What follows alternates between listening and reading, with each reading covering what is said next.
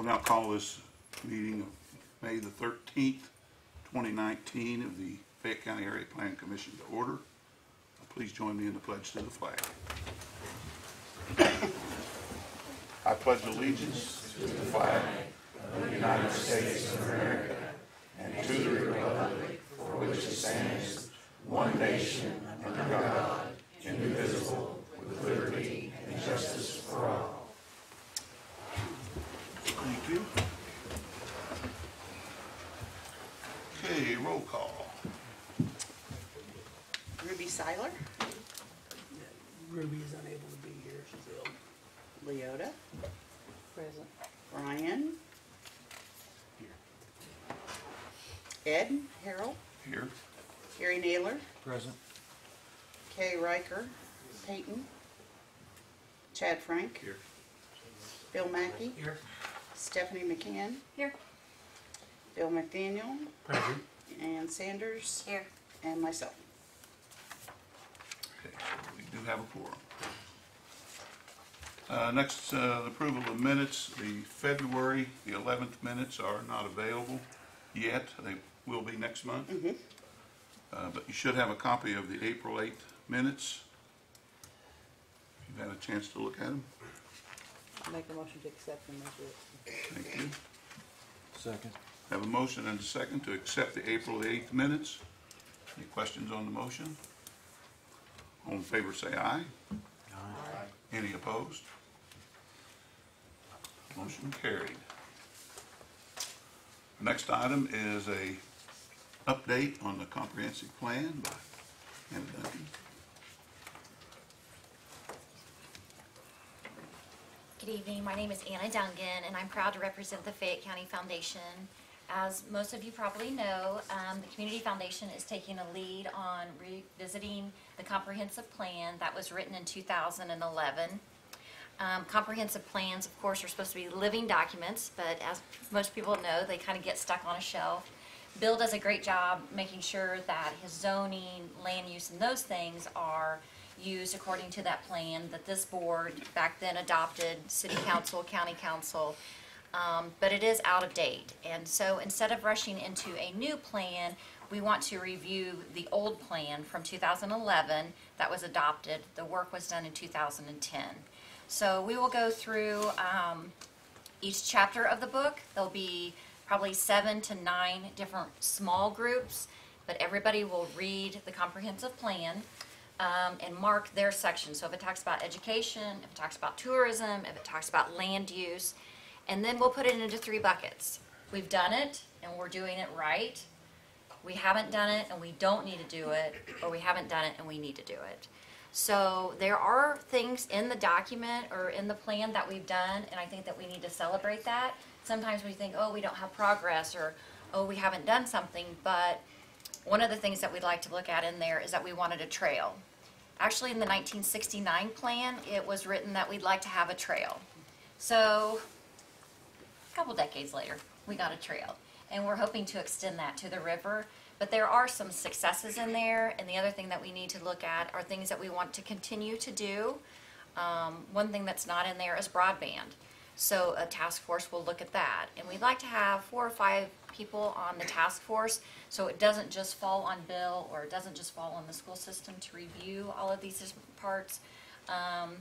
And we'd like to get as many faces maybe that aren't in the same group all the time to come forward. So if you know of anybody that has an interest in that, Bill, if I'll hold up the book, it's not a difficult read. A lot of it is maps, so if you're on Bill's section, you would have quite a few, where it says we're not going to grow, or this is agriculture. There's other sections that say we want to have more festivals, so maybe that becomes a part-time job, or look at different things like that. Thank you. The plan was revisited in 1996. Bill let me know that, and that was just a review of documents to make sure. But as new people come on the board, maybe you aren't aware that there's a comprehensive plan, and it is on the Fayette Community, Cartersville Community website, so anybody can go to that, and the comprehensive plan. So anybody can read over that, and if any of you are interested, you can let me know. Oh, if you could maybe go through the sections for people who might be watching, so they'll have an idea of what to Under pressure. Okay. Well, of course, one would be So economic the development. Different discussions they can take part in to help us review and go through. Okay. 'Cause I appreciate not being the only one having to go through this. Yes, okay. So of course, economic development is the big one, and a lot of people are like, oh, well, economic development, that's what we need. Well, we need to be strategic about, is it industrial development? Is it biotech? And there are people that are working on that, and I think that we need to say that Stant is still here, and Howden is here, and Fayette Tool is hiring, and some of those things that we can celebrate. There's also early education. There's demographics. We have an influx of certain migration, and we have an outflux of certain migration. Housing is a big one. You were a part of the housing plan a year ago. We have a housing shortage. We need apartments, mid-level, and executive housing. I think the realtors will tell you there's actually a housing. You can say the same thing. Another part is tourism, quality of life. So when you look at the park system, there's actually 8 parks, and there's only 3 full-time employees, so that's a great burden on them, and how can we be more strategic about that? Other categories. I think that there's, what do we have? I'm gonna have to cheat for you. Yeah, there you go, sorry. Okay. You know, like I said, Anna had, like, there's quality of life, that could be anything such as, you know, the parks. It can be tourism, it can be, if we wanna have events, do we wanna focus on downtown? Are there certain areas which are really bad look and we need to clean up? Mm-hmm. Because could be another thing that goes into it is the accessibility to food. Yes. Okay, you know, there's the land use, economic development, okay, housing, natural resources, utilities, transportation, and there's one that specifically called out was okay, and then it called out specific areas that we looked at most closely, such as the State Route 1, Park Road, downtown, neighborhoods, industrial park. Right. So one of the things that the Community Foundation looks at is as that group gets together, and then a larger group gets together for the next comprehensive plan, let's say 50 to 100 people get together, then that's what we look at grant making to. That's the majority. These are the people that have come together, so we can put money behind those things. It's also easier for Diana Wright, when she writes grants, she has to be within a certain time period for that. And it also gives each organization, they have their own strategic plan, like Mike Bottomley just finished the utility plan, the parks plan, and pulling all those together. So a lot of departments have already spent money on that, and we just want to pull those together rather than spending a lot of money to have a consultant come in and tell us a bunch of great ideas, even though we've already done that. And the advantage of this is up front, what we'll have is we also have a lot of other data. So the more the review we actually have, what we need to focus on, the more data we actually have that's been gathered, such as between the school corporation, and then it was done with the housing. We're pretty up to date on a lot of the socioeconomic data. You know, so we'll have these things in hand. It's, The Main Street has gone through and done a downtown business inventory. And then at the end of this, we're looking at June and July. I just recently talked to Kathleen Jasper, and in August, Community Voices is going to start listening groups. So they will be getting different groups together and facilitating them to see what they want to do. So it's a good correlation of what's going on, and then hopefully be able to write a comprehensive plan in the fall. yeah, because with all the other plans that people have done, it's the thing that makes a lot of well, I don't know if some of you remember when around 2000 or so, they had what they call the vision plan, because I know you're a commissioner there. Now, what happened with this was the reason it's called a commission vision plan. It wasn't a comprehensive plan, is because the steering committee took it in a direction where it no longer met the requirements of a comprehensive plan under the Indiana Code. And so I mean, it's good to have a strong steering committee, but if it's too strong, it can really change what you really have to accomplish. For future funding, not through the Community Foundation, Yeah. but from outside funding, DNR, OCR, those type organizations, they have specific guidelines, specific hoops that they want you to jump through. And so, working with you, then moving forward, then the city and the county and everybody would try to find somebody that could help us do that. And when these projects are pulled into these different plans, the strategic plans, then we pull them into the comprehensive plan, whether it's as with the rear of the comprehensive plan. What we have is by making these part of the comprehensive plan, you now have a legal basis for making a decision based on these plans. Well, the thing with the vision plan was, well, it's nice to make a decision on it, but there isn't a legal basis if someone would have challenged a financial decision based on the vision plan. So the comprehensive plan gives you a lot of cover for making your actual decisions, which is, think of it as a filter to run through the decisions through, to make sure that it's meeting that and that passes really different types of legal muster. Well, it helps us too that we don't overextend our utilities. A lot of people, we get comments that we need a sidewalk between 30th Street and Walmart. There's actually not a sidewalk north of 27th Street. So it's not Walmart's, it's not the land, it's just maybe different kind of planning. So if something would, we planned for them to be on Central Avenue all the way up through Park Road. There's walking there. So it's so that our utilities aren't stretched too thin. It's so that we can network with the different counties around us and utilize our services. And so part of it is, for example, when you're looking at your infrastructure, if that is a serious concern to do something with the, safe pedestrian passage up along Western Avenue, there's other places where you can use to get people up and around and then make use of some of the route there. But there's other things that would have to be done, but it's to look at alternatives to that can get you Right. up there. Yep. So then that allows you then the funding to hopefully access some other funding sources then to help you get that sidewalk. Get that, in. yeah. Okay.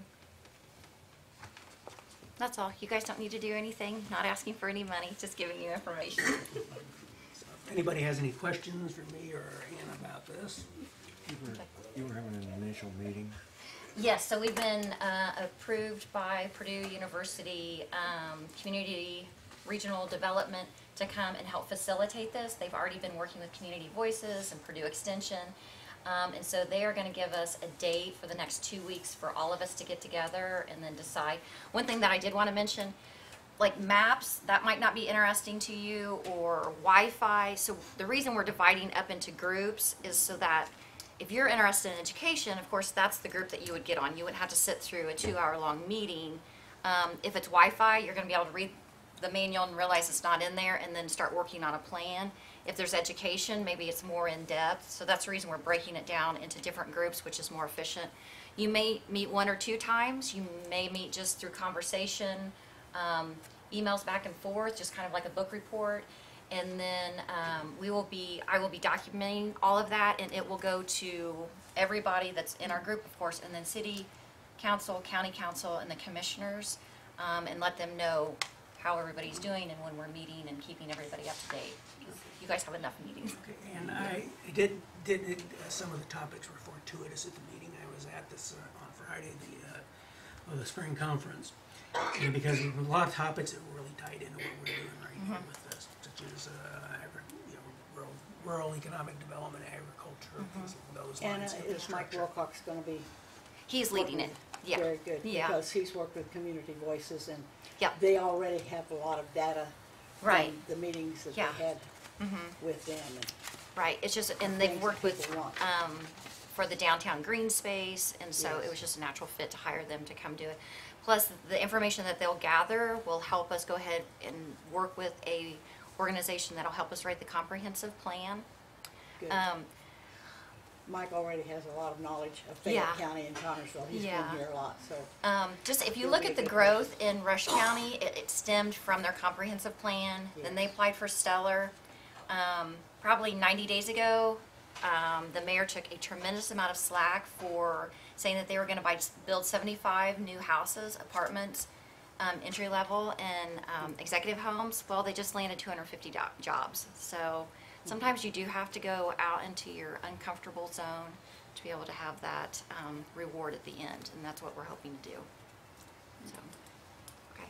All right, thank you guys for your time. Hey, thank you very much, Anna. Thank you. Okay. Next on our agenda tonight is public hearings. We do have a petition for a couple of special exceptions. Before we start the public hearing, I'd like to read a short version of the rules of procedure for this evening. First will be the presentation of the petition. That will be 20 minutes. There will be a time allotted then for a remonstrance of 30 minutes. And then the petitioner rebuttal will be allowed 5 minutes. Greater time may only be granted if the board waives these rules. People are directed to speak only to the board. No comments from the audience members will be recognized unless they do so at the podium and sign in. Do not repeat what others have said. It will only take time away from others that speak. If there are a large number of remonstrators who wish to speak, the board may place a time limit on each speaker. Remonstrators may designate 1 or 2 persons as their representatives to avoid repetition and to more efficiently use the time. The APC and the BZA have the authority to require additional information and reasonable actions to minimize potential negative effects and ask for additional information. If needed, the APC or the BZA may table the public hearing to request additional information from the petitioner or from the remonstrators or the director. The requested information is the only new information that may be accepted under these rules of procedure. Then, following the presentation by the petitioner and the remonstrators, the boards will accept no additional comments from the audience unless answering a question from the board member to a specific person. The APC may table the public hearing if additional information is required. The APC may make a favorable recommendation or an unfavorable recommendation to the BZA. A favorable recommendation may include conditions intended to mitigate possible negative effects of neighboring property. If no motion is seconded or fails to receive a majority of the board, the public hearing is tabled to the next month's meeting. The BZA votes to accept the APC motion as it was forwarded to the BZA. The BZA may amend the motion, reject the motion, or adopt the motion. If the BZA motion is not seconded or fails to reach a majority of the entire board, that public hearing is then tabled until the following month's BZA meeting. And no new information may be accepted unless requested by either board. Okay, so with that said, I will sound the gavel and we will open the public hearing for petition number 14760, Jennifer L. Merrick and K.C. White. You're up. I have some additional information that might not be included in your paperwork. I have 6 copies. I don't have enough for everybody. But These are, it's going over the questions on the form with some additional information added. all right. What I will need to do, and this will not take away from your time, is I will need to read this into the record, since we didn't get it 5 days before and get Oh, it to I'm sorry. everybody. Oh, that's all right. That's why. They're kind of like my notes, so Oh, these are your notes. they're my notes. Oh, this but is what you're speaking this yes, evening. and then Oh, within okay. the questions Okay, that I have never to mind. answer to, there's some additional information. Okay, all right, never mind. Is that okay? Oh, okay. I misunderstood. Do I need to sign in here? Yes, please do.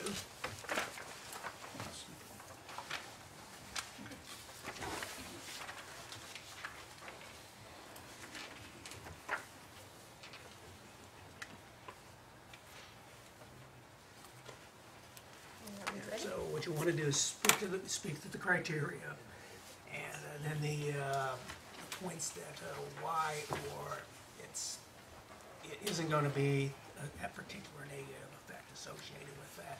And then anything that you're doing to mitigate the potential for a negative impact on neighboring property owners. Okay. All right? Time starts at... I'd like to say good evening. My name is Jennifer Merritt. This is my fiance, Casey White. We are here today to ask for a special exception request number 5, Assembly Hall and Grounds, and number 42, Public Camp at our property located at 6537 West County Road 300 South, which is located a few miles southeast of Glenwood. Our property consists of 6 acres and a 2-acre lake and a flat rock creek that runs through our property on the west and south sides. Although the property has a 1,000 square foot house on it, the house will not be utilized in conjunction with these special exception requests. Fayette County has a beautiful landscape that any nature lover would appreciate. We are seeking these special exceptions with the thought that we can bring others to the area and share this beauty. We hope to supplement our income and work towards retirement.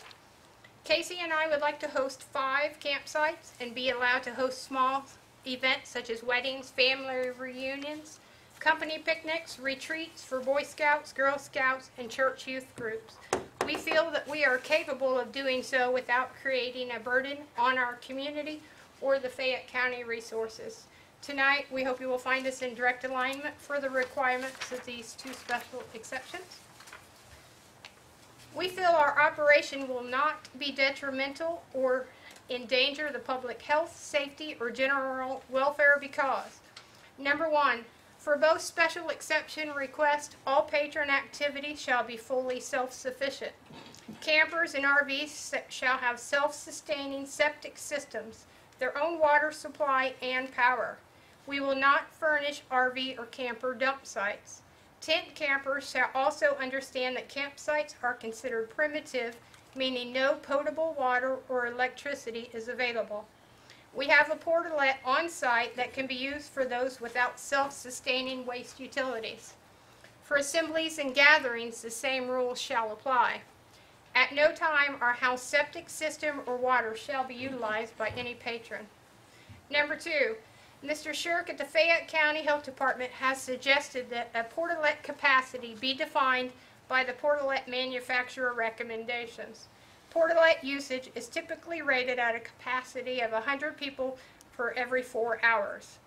We are requesting to host 5 campsites, so our current portalet would be sufficient with regular pumping and cleaning. If we are allowed to host gatherings, we shall only book at a rate that our portalet is capable of handling, which will be based on the ratio of 100 people for 4 hours. Any other event over this capacity will be denied until we can secure another portalet. Number 3, fire rings shall be provided for each campsite. Compliance to the Indiana open burning laws shall be upheld and enforced. Number 4, leave no trace is our expectation. All trash and refuse shall be carried off-site by our guests.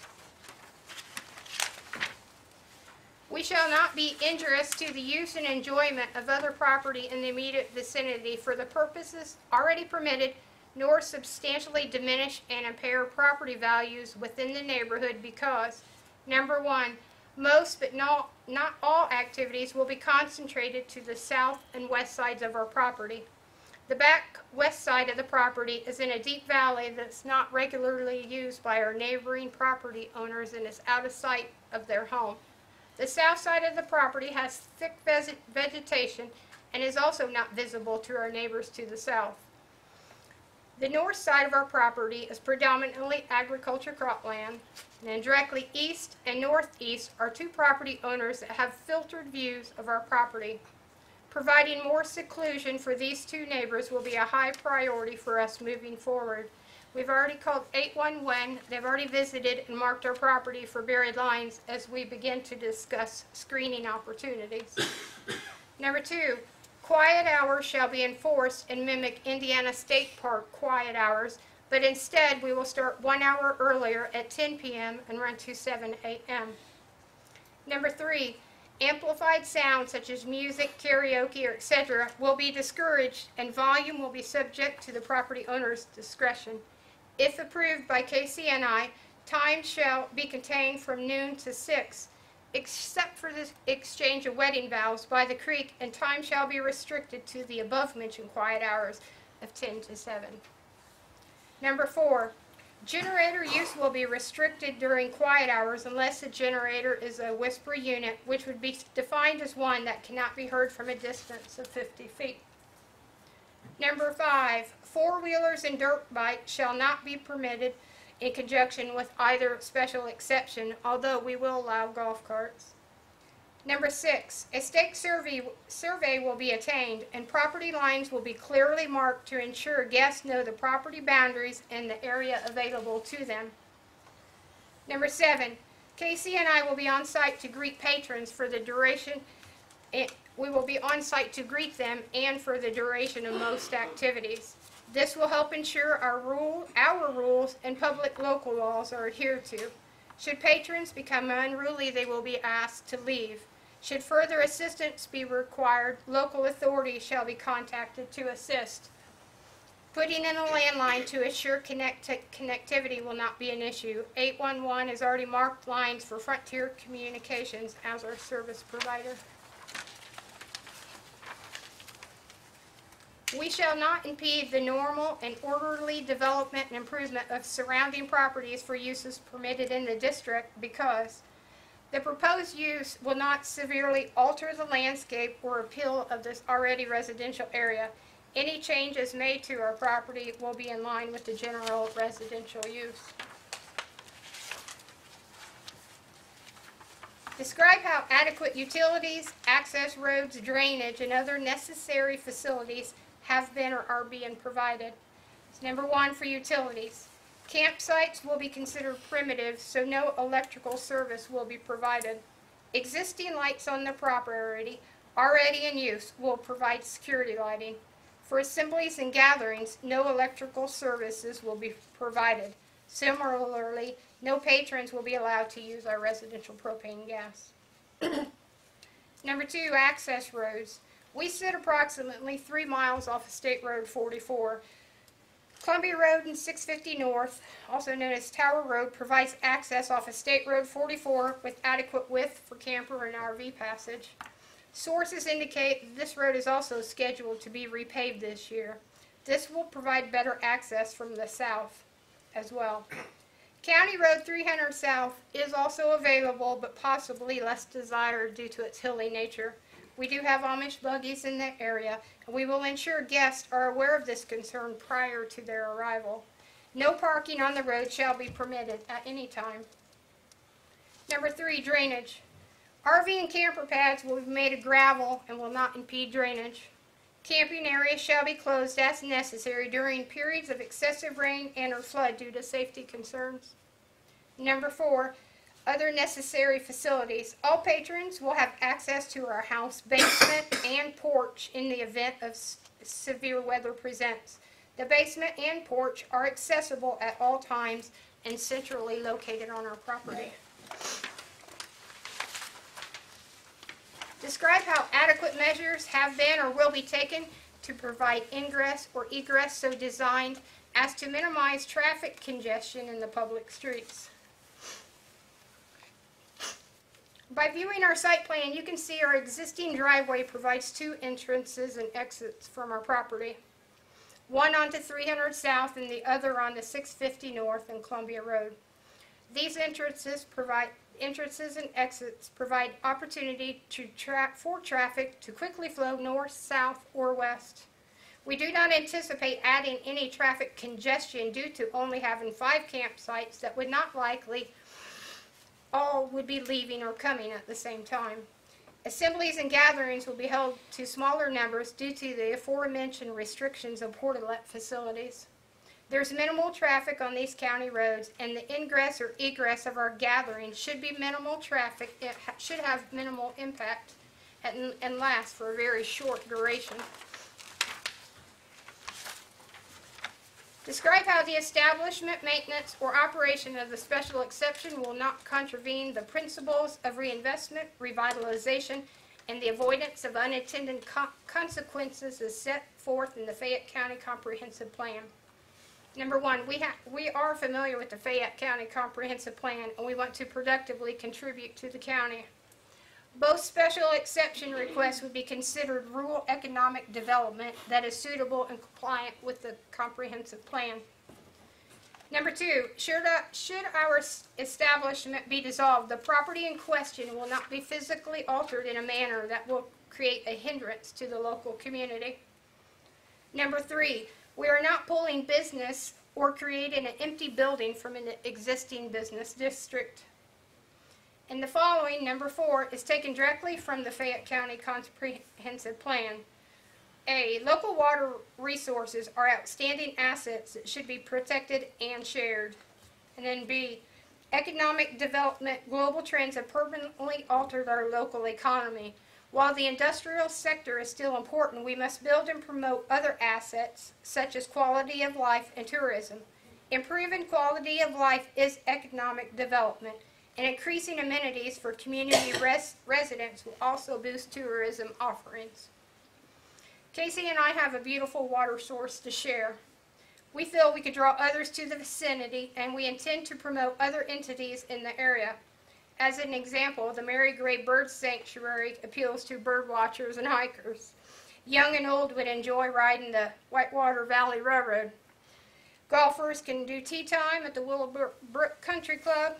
Horse riding's available in Laurel at Salt Creek Ranch, and everyone can find something that they enjoy at Fayette County's historic Metamora. In closing, we have shown ourselves to be courteous and helpful to our neighbors over the last 3 years.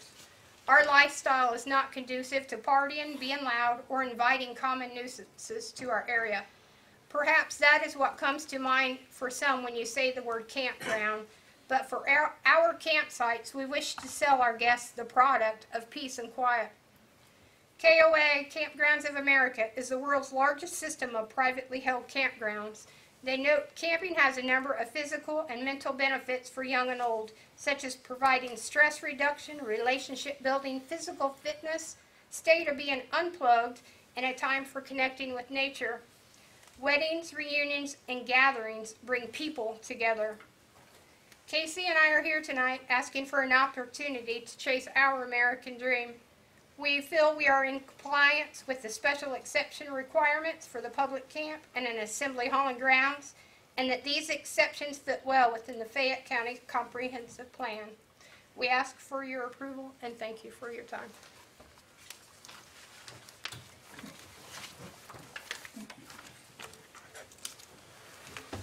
Less than 20 minutes. Okay, is there anybody here who would like to speak in remonstrance to this petition? Is there anyone here who wants to speak?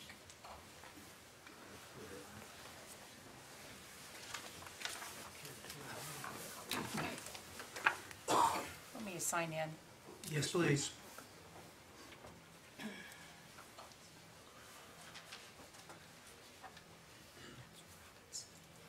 Carl Hilton used to say, if you don't sign in, you won't get paid.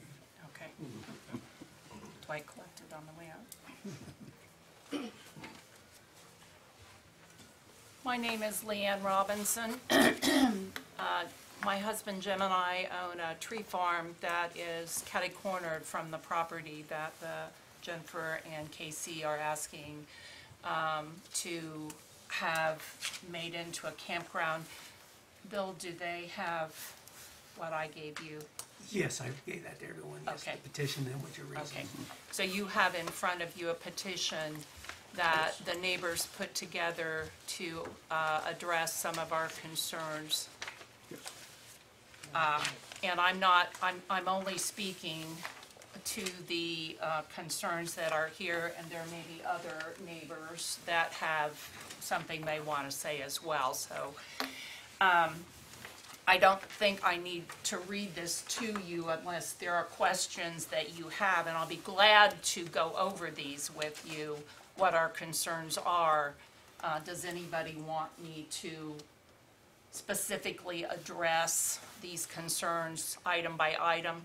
I think it would be beneficial because we do have people who, Don't have a copy of well, this? actually watch this on television. Okay, that's fine. And if this Mr. Mossberg, it was at home, he'd be watching it on live streaming because Okay. these are live streamed. Okay. We, the undersigned, this is a petition from area residents to stop the development of a campground and event center at 6537 West County Road 300 South, Glenwood, Indiana, 46133. We, the undersigned, are signing this petition to let the area planning director and board members know that we do not want a campground or event center at the above-mentioned address for many reasons, some of which are as follows. Number one, all areas abutting and near this address are farming and residential. There are no business entities in this neighborhood at this time and have not been. Number two, we are not interested in having movement in and out on our roads that are at best in fair condition by large camping trailers hauled by trucks. These can degrade our roads even more. Our roads have not been repaved for many years. The roads in this area, especially County Road 300 South, are very narrow. We also currently have several Amish families that use 300 South with their buggies. This is a safety issue for all of us, and we spoke directly with the Amish folks down the road, and they are concerned about this and have signed the petition. Number three, we are not interested in having people come to publicly camp or have events in our neighborhood that we and the owners do not know or have knowledge of their character or personal history with law enforcement. Drugs changing hands could become problematic in a public campground or event center. And we all know in the neighborhood that that has occurred, not at that address, but in the area. Number four, we are not interested in having a business that brings people to party and play loudly. That could disturb the quiet surroundings of this neighborhood.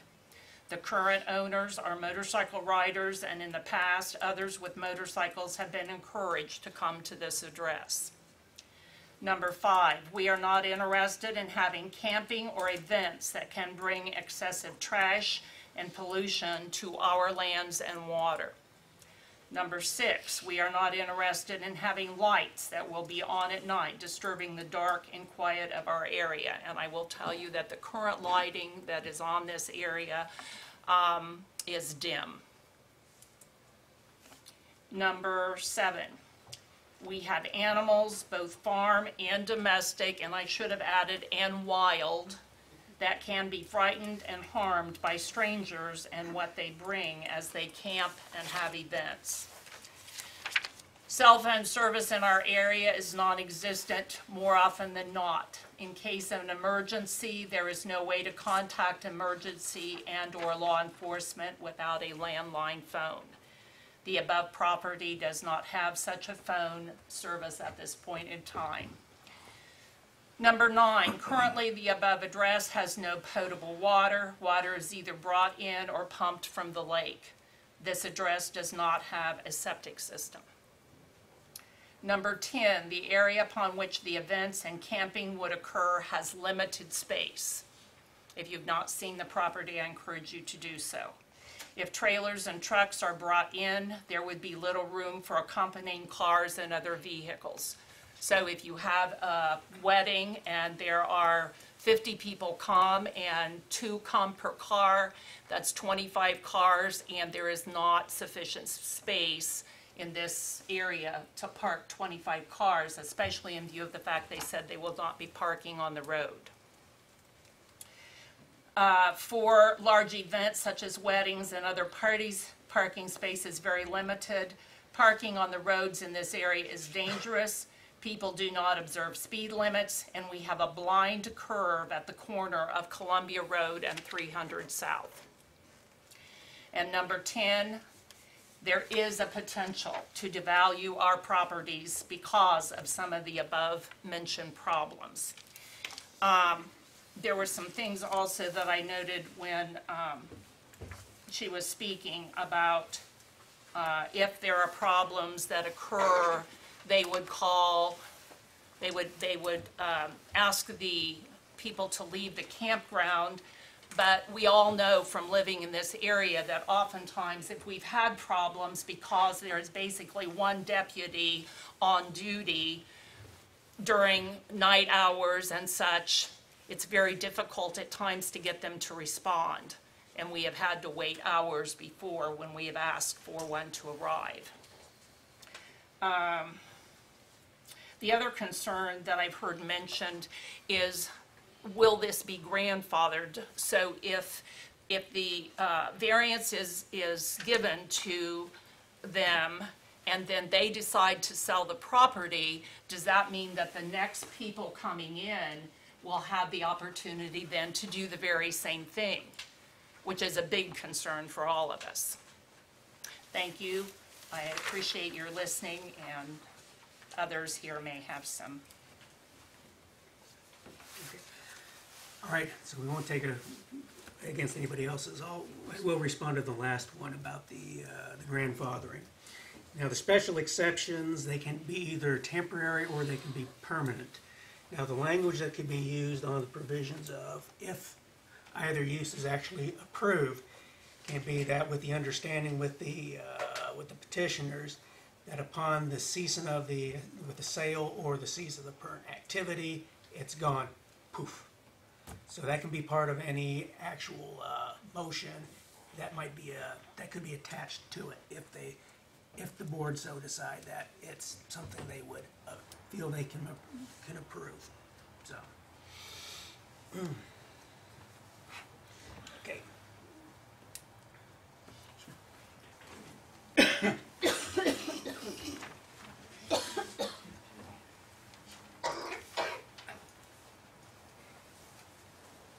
Ladies and gentlemen, my name is George Thomas Burke.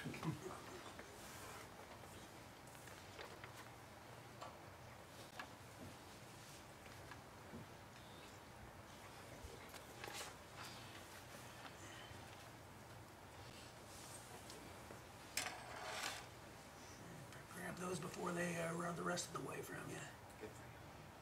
I have to apologize if I can't hear very well. Okay, well, I just mentioned your glasses can't But slide. my friend here, Mr. Mossberg, gave me some maps in case you haven't had a chance to go out there and see the pond. And I will show you, and I'll take it down there and pass it. This is my house here. I own all this up to the pond. There's only about 5, or maybe 10 or 15 feet where they can park a trailer. And all the rest in this house is right straight across the road. You can look at that, and you can pass that around. That's what they got.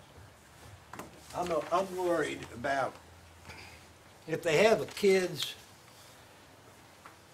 and they come right across 5 feet into my property, which the creek runs right behind it, waterfalls and stuff, and if they get hurt, it's on my property. There's no fence there to separate it. And we have a lot of kids out there on that street.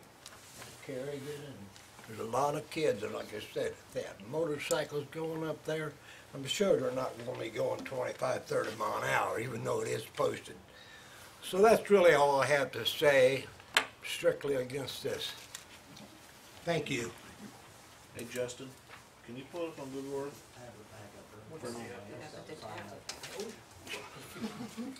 6537 West County Road, 300 South. Start off Columbia Road.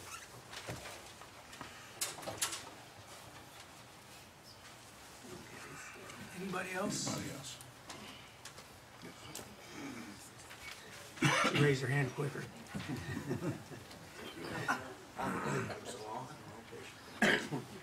No, you go ahead. They were just getting I up to just let want you to let you out. My legs are so long. I didn't want to keep on.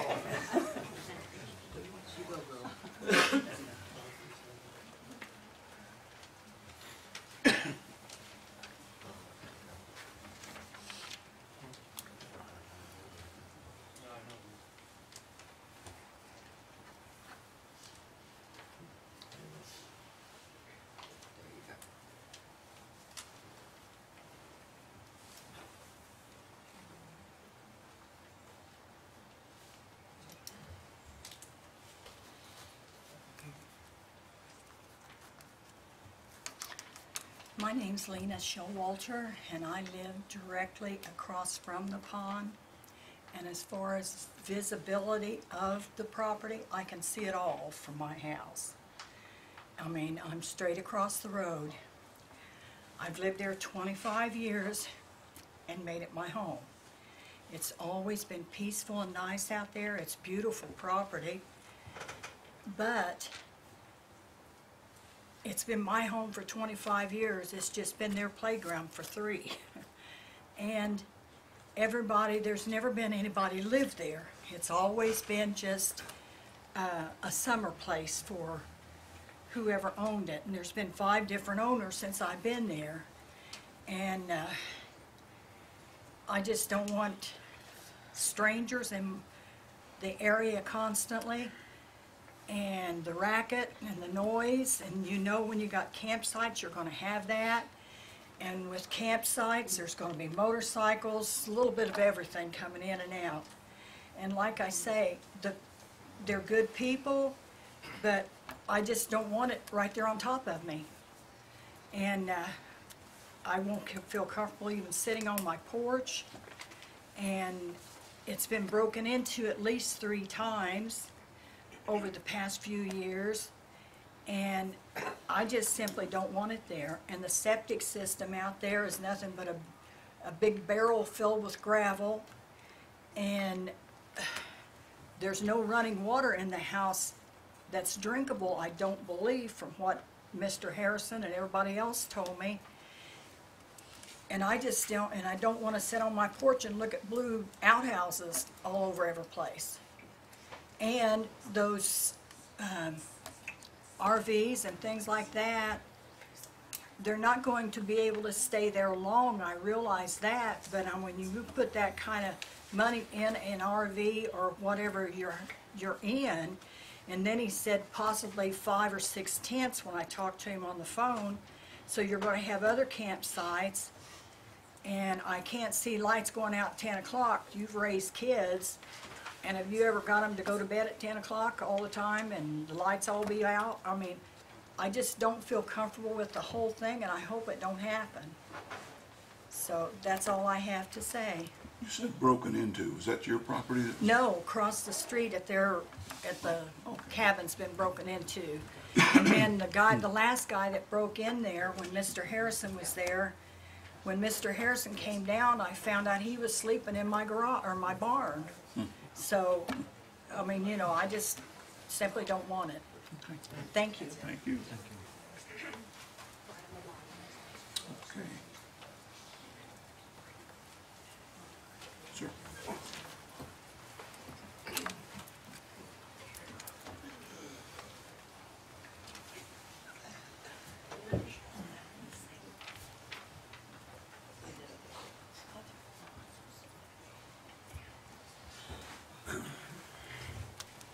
Good evening, my name's Dennis Phelps. I own the property right behind the pond there.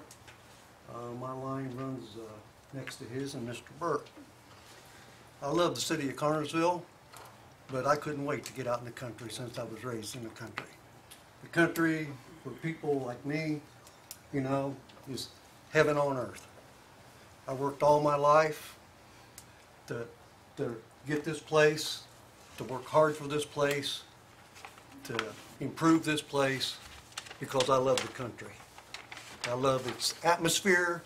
I love the wild animals. I can look out my windows and see wild turkeys, see deer, all the things that go along with country life. It's special. I'm the luckiest person on earth to be able to live in the country and enjoy all that nature. And my concern is, what's this going to do to the country life?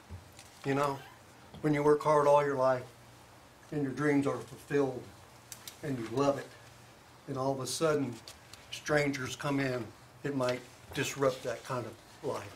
And most people who live and move to the country know how hard it takes and how much work it takes and the sacrifices we make. You know, I'm out there in the middle of winter, you know, when trying to take care of stuff and animals and stuff, and it is hard work. But it's worth it. It's worth it. It's worth every bit of it. And I'm so blessed to have it. and I don't want it to be disturbed. It's my heaven on earth, so to speak. And the only concerns I would have would be that, but also is the flooding out there. If anybody ever been out there in this last flood, my neighbors can tell you, it's bad. Their poor house got flooded. And the creek is a creek, but it turns into a river in just a very short time. And this last March, it turned into a lake. And it was bad, and the whole road was closed all the way from the front of my house down past a couple miles because of trees the size of 3 foot were on the road. And in your zoning thing, it said that that the campgrounds should have a study made if every 100-year flood would take place. And then, I don't know if that's ever been done for this, but I have seen it. Also, it says to take in eyewitnesses. And I have seen the water come across County Line Road, fill up the pond, and actually flood the place where they're going to put their campsites. I have actually seen that done once. It might have happened only 100 years, but I've seen it. This last time it flooded in March. It come across the road, but it didn't quite get to where they were. But it only took one more storm to come through to make that happen. So that's one of my concerns, is that part of it flooding, and also the setback ordinances of 100 feet from the property lines and the 25-yard buffer zone. It's in your zoning on 100-818 and the 20-acre minimum. The 20-acre minimum had to be put in there for a reason, to get that much land to develop that into a campground. So I would like for the commissioners to take that into consideration on this vote, that that 20-acre minimum was put there for a reason and not to be overlooked. I thank you for your attendance, and come out and visit our area. It's beautiful. Thank you very much. Sir, Yeah. may I ask? Oh, yeah. Your property sits to the west? Southwest. To the It's right behind it. Down below it, down. I can't see you. Right there's It's right here. That's it. This runs, this is my house. Oh, okay. Okay. Like this. To Garrison Creek. And so you do border, your line fence borders, Absolutely. is there a line fence between you, two of you? There's a No, sir. creek. Okay, Just a stake. okay, thank you. I apologize, Bill.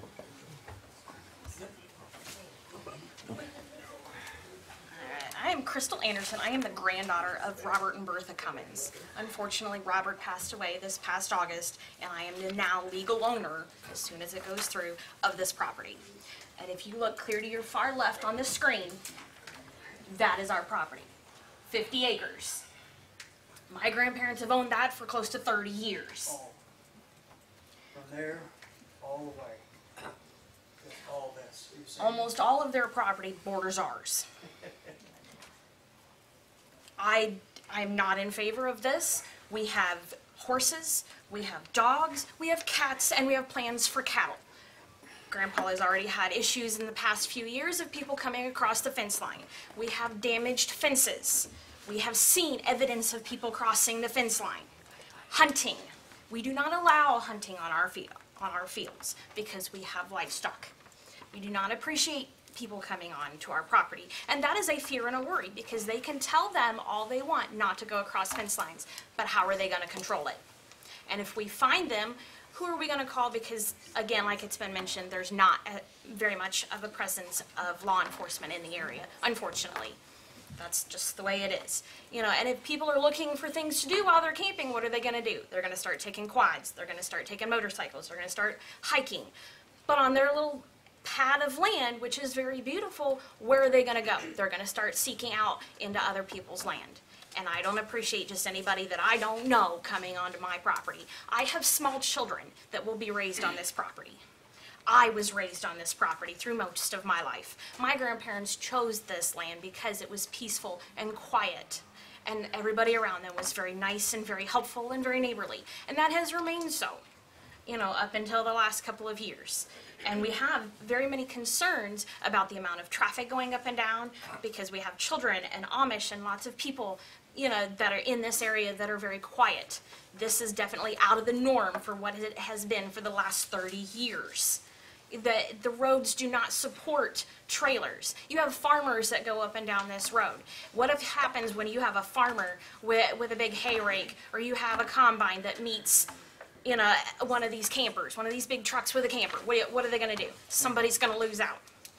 Let alone a motorcycle. It's hard to see those motorcycles. What are you going to do when you're a big farmer in a big truck and you can't get over? What are you going to do? And that I would hate for anything to happen to anyone. I love this area. I have grown up in Connersville my entire life, and this is why I have chosen to keep my grandparents' land, because I believe in this area. And I don't want to see anybody hurt. I don't want to see any of this land change, because it holds true to being peaceful and quiet, and that's why I want my children to be raised here. My husband, Robert Anderson, also has a few concerns as he, presides in this property all of the time. My thing is, and I love them to death, I do, they're great people, they're great neighbors, we've met them, they're great, very great to the boys that come, when they do come down. But my question, and I guess, being an old, reserve deputy from Marion County, before I got injured off the military base, my problem, I guess, and I look at this and I'm thinking the same thing, campground on, 3.5 acres, I don't understand that to begin with. But that's probably not my thing, because I gotta look at this and I'm thinking, what are they gonna do? What is there to do? You can't ride a bicycle unless you get out on the country roads. There's nowhere to ride a quad. There's nowhere to, nowadays people, you got them, what do they call them, where you put your quad or your U-Haul or whatever they are, you get your quads or whatever. But then I asked, what is a quiet time? Okay, for a lot of us out there, we go to bed with what we call the chickens or whatever, we go to bed early. Especially when you have small children. We go to bed early. How many complaints, if it does passes or whatever, how many complaints do we make until it gets shut down? And if it is approved, and if it does get shut down, and if it's not grandfathered or whatever in, and if they do end up just selling it, and the next person opens it, how many times do we have to keep complaining as owners out there that have farmland and cattle and horses or whatever, till I'm a disabled Marine and I have to do something and take it in my own hands? Because I'm not going to tolerate people out there drunk coming across my fence line, scaring a calf or a cattle about to give birth. Not to mention my horses. So this is the one thing that I don't understand. And that back lot is hay, so that is a crop. And most of them know good old Bob Cummins when he was alive. That old man would have been here today, and he wouldn't be as polite as I am, because this is, amen, but he was an 82-year-old man full of vinegar, and this is something we don't understand. How do you do it? Because nothing against it, but you can't put something like that in a farm area. You just can't, because there's nothing against it, but you don't know what the campers are going to do. Because anytime you put alcohol in that environment, something bad's going to happen, people. We can sit on our porch and drink a beer with our friends and family, but we're not going to go out and disrupt our livestock. But when you start having 25, 30 people, 50 people out at an event who has alcohol, you can't control them. And not to mention, if they do come on our property, that makes me liable. That makes us liable for their welfare. And we can't afford that. We have children, we have livestock, we have hay to take care of.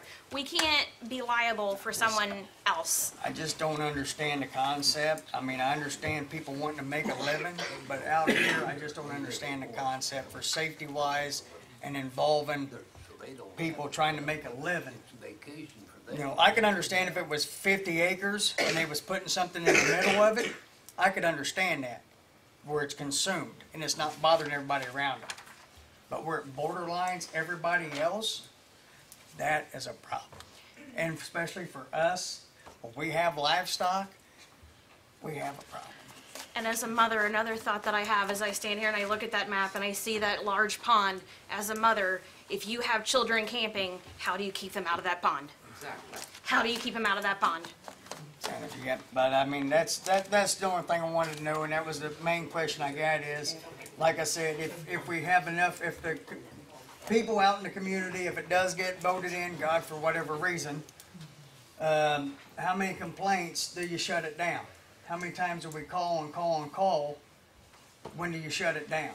Like I said, this was, my grandparents chose this land because it was quiet and peaceful, and that's where they wanted to retire. She spent 35 years in Vistion Ford, and she spent an extra 6 years in that place to build it what it is, while my grandfather built that house himself. So And they built it there because it was quiet and peaceful. there's a time and a place, but I mean, actually, I don't see it being a big enough area, but you know, I mean, I love the people, but I just think that it's too small to, Business aspect, it's not the place for business. and we got too much at hand out there. But I We thank have you for 5 your time. minutes left if there's No, anybody else who no, wishes to speak. no, Thank you I'll so let much. I go. just let them know because someone No, else might that's wish fine. to. Thank you so much.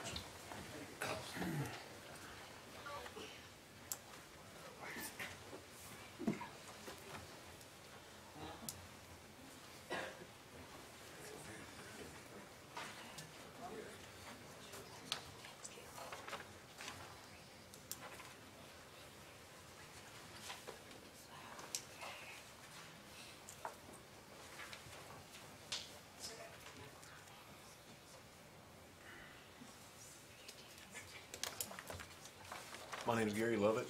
I was brought up out there from a little kid. And just a few concerns I have about the place, like Crystal was saying about the playing in the pond. You know how you keep kids out of the pond. I've run that creek from one end just about to the other. And that creek depth right there where you talking about, it weaves in and out. It's real deep in there. You go down a little bit further. Yeah. His house. I'm sorry. Tom. It's been a long time. You get right past his house there, and that creek is up over my head. It's got waterfall over there. You can crawl up on there. As a kid, I've done it. You know, if they're going to bring kids out, they going to do it. You know, and I look at things that I did as a kid, and I watch my boy do the same thing. I'm going, boy, I did that before. It's going to hurt. Quit. Another thing, this past winter, my wood splitter come up missing. I know it has nothing to do with it, but for the 30 years we've been out there, nothing never come up missing. We never had the barn locked. We got a door on the barn, but we never had it locked. And so now it's locked. Down the creek just a little bit there, there's people that drive across that to get to their home. So if you're littering in the creek, washing your dishes or whatnot, spoon, knife, you know, whatever falls out, you play in the creek, things fall out your pocket. People drive across that, flat tires. You know what flat tires cost. I mean, this is just common sense things that I bring to the table, you know. So, thank you. Thank you. Okay, we have 2 more minutes. Now, if there are more people that still wish to speak, the board can, the plan commission does have they would need to break the rules and add a certain amount of time if that is desirable. I live on top of the hill, and I've lived there since 1978. And, pardon me, Joyce Hatfield. And my husband wanted to move to Tennessee, and I said, why? This is Tennessee to me. And my son, I raised my son there, and he walked that creek and played in that creek. And all my neighbors, I've watched their children grow up. I've fed their dogs. And I never locked my doors. I've never locked my doors. If my neighbors needed something, they come and got it. Tom Burke come up one night and needed firewood off my front porch. He got it, nothing was said. Now I don't know who's going to live in my neighborhood. And I don't like it. And if this happens, it's going to ruin the value of my home. I'm going to lose my neighbors that I felt safe and watch their kids grow up, played with their animals. We have a small orchard in our backyard. My deer come through, my rabbits come through. It's nature. If that happens, I will be going to Tennessee. So, thank you very much. Okay, and an idea how many more people wish, 1, 2? Mine will just take about 2 minutes. Okay, well, how many minutes would you like to waive the rules for and add to the remonstration time? How many more want to speak? I think we just need to let them speak. 5. Oh, that's gonna be plenty. Okay. I know you're a retired teacher, it might take you 10. Would 5 be enough? You should know. This lady has 2 minutes.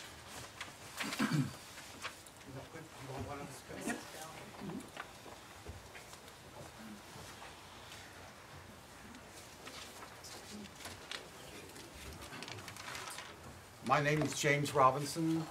My wife and I live at 2976 County Road 650 West. I began dating my wife, this is not anything to do with our history, in 1964. We dated through high school, we dated through college, and we've lived there for over 20 years. So I have 26 years of knowledge of the property. I can tell you that I have seen water. The tower is the second highest point in Indiana. When it rains out there, I've had water run 5 acres and rut right away.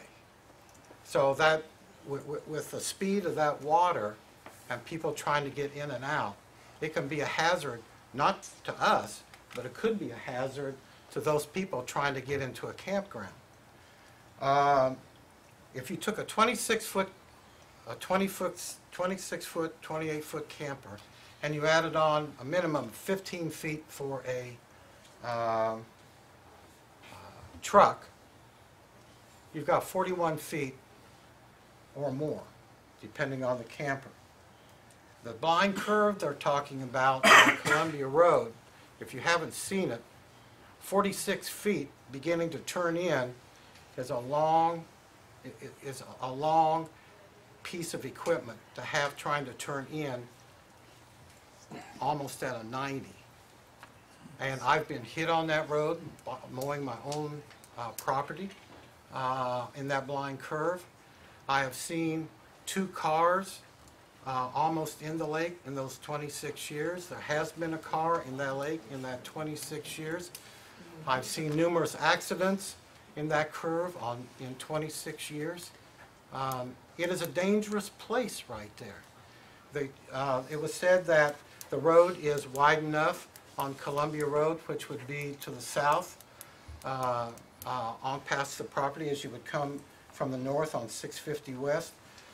I would agree that a fair part of that would be good for a camper, but remember, a camper can be 8.5 feet wide. That's the legal limit in Indiana. It's the same width as a semi.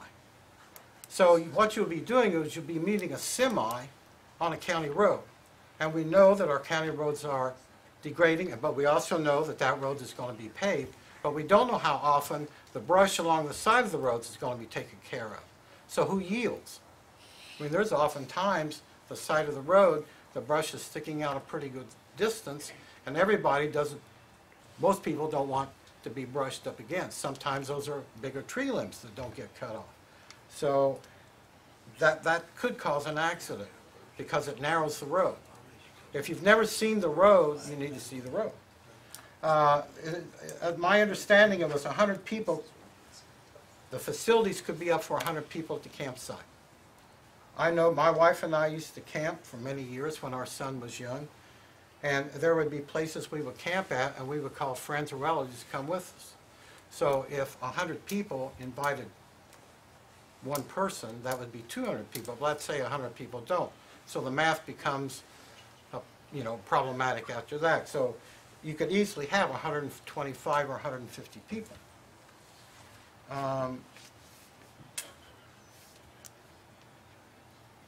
Water amplifies sound. If you were ever in the Navy, you know that you whisper across water because the sound travels greater. There's nothing to interfere with the sound. And a lot of people out there depending, and since the lake is circular, and there will be not only campers, but also tents, you know, that sound will travel further because it's going across water. I want to say that they are nice people. I agree. I've helped him bust up concrete to put along the back of his property, kept it from washing out. He had free access to my garage to borrow tools. I left the door open. If I'm not here, don't worry about it. Go in and get him, bring him back. He's helped me at my place. Fine people. But I can also tell you, in the years that we've been there, we've been shot at by people that are on the property they're talking about because they were shooting into a tree. My wife one day came in and said, the bees are really bad out there, as she was loading up the trailer. And I was in the house. I walked outside and a guy was shooting at the tree and didn't realize the difference in the elevation. And it's a wonder they didn't, because when I walked out, I knew who I was. I hit the ground, and she said those bees were so close, I hear them just go right past my ear. I'm not saying that's going to happen. But I don't know what's going to happen the next time that if you don't have in place that the next owner, there could not be a next owner that turned it into one. The other thing is, I have worked with people my whole life. What I expect from people and what I get from people are oftentimes two different things. Behavior is a funny thing. What you think someone will do and what they do oftentimes as behavior can often confound and confuse anyone, as you all know. We have a beautiful woods behind our property. We've been shot at on our own property.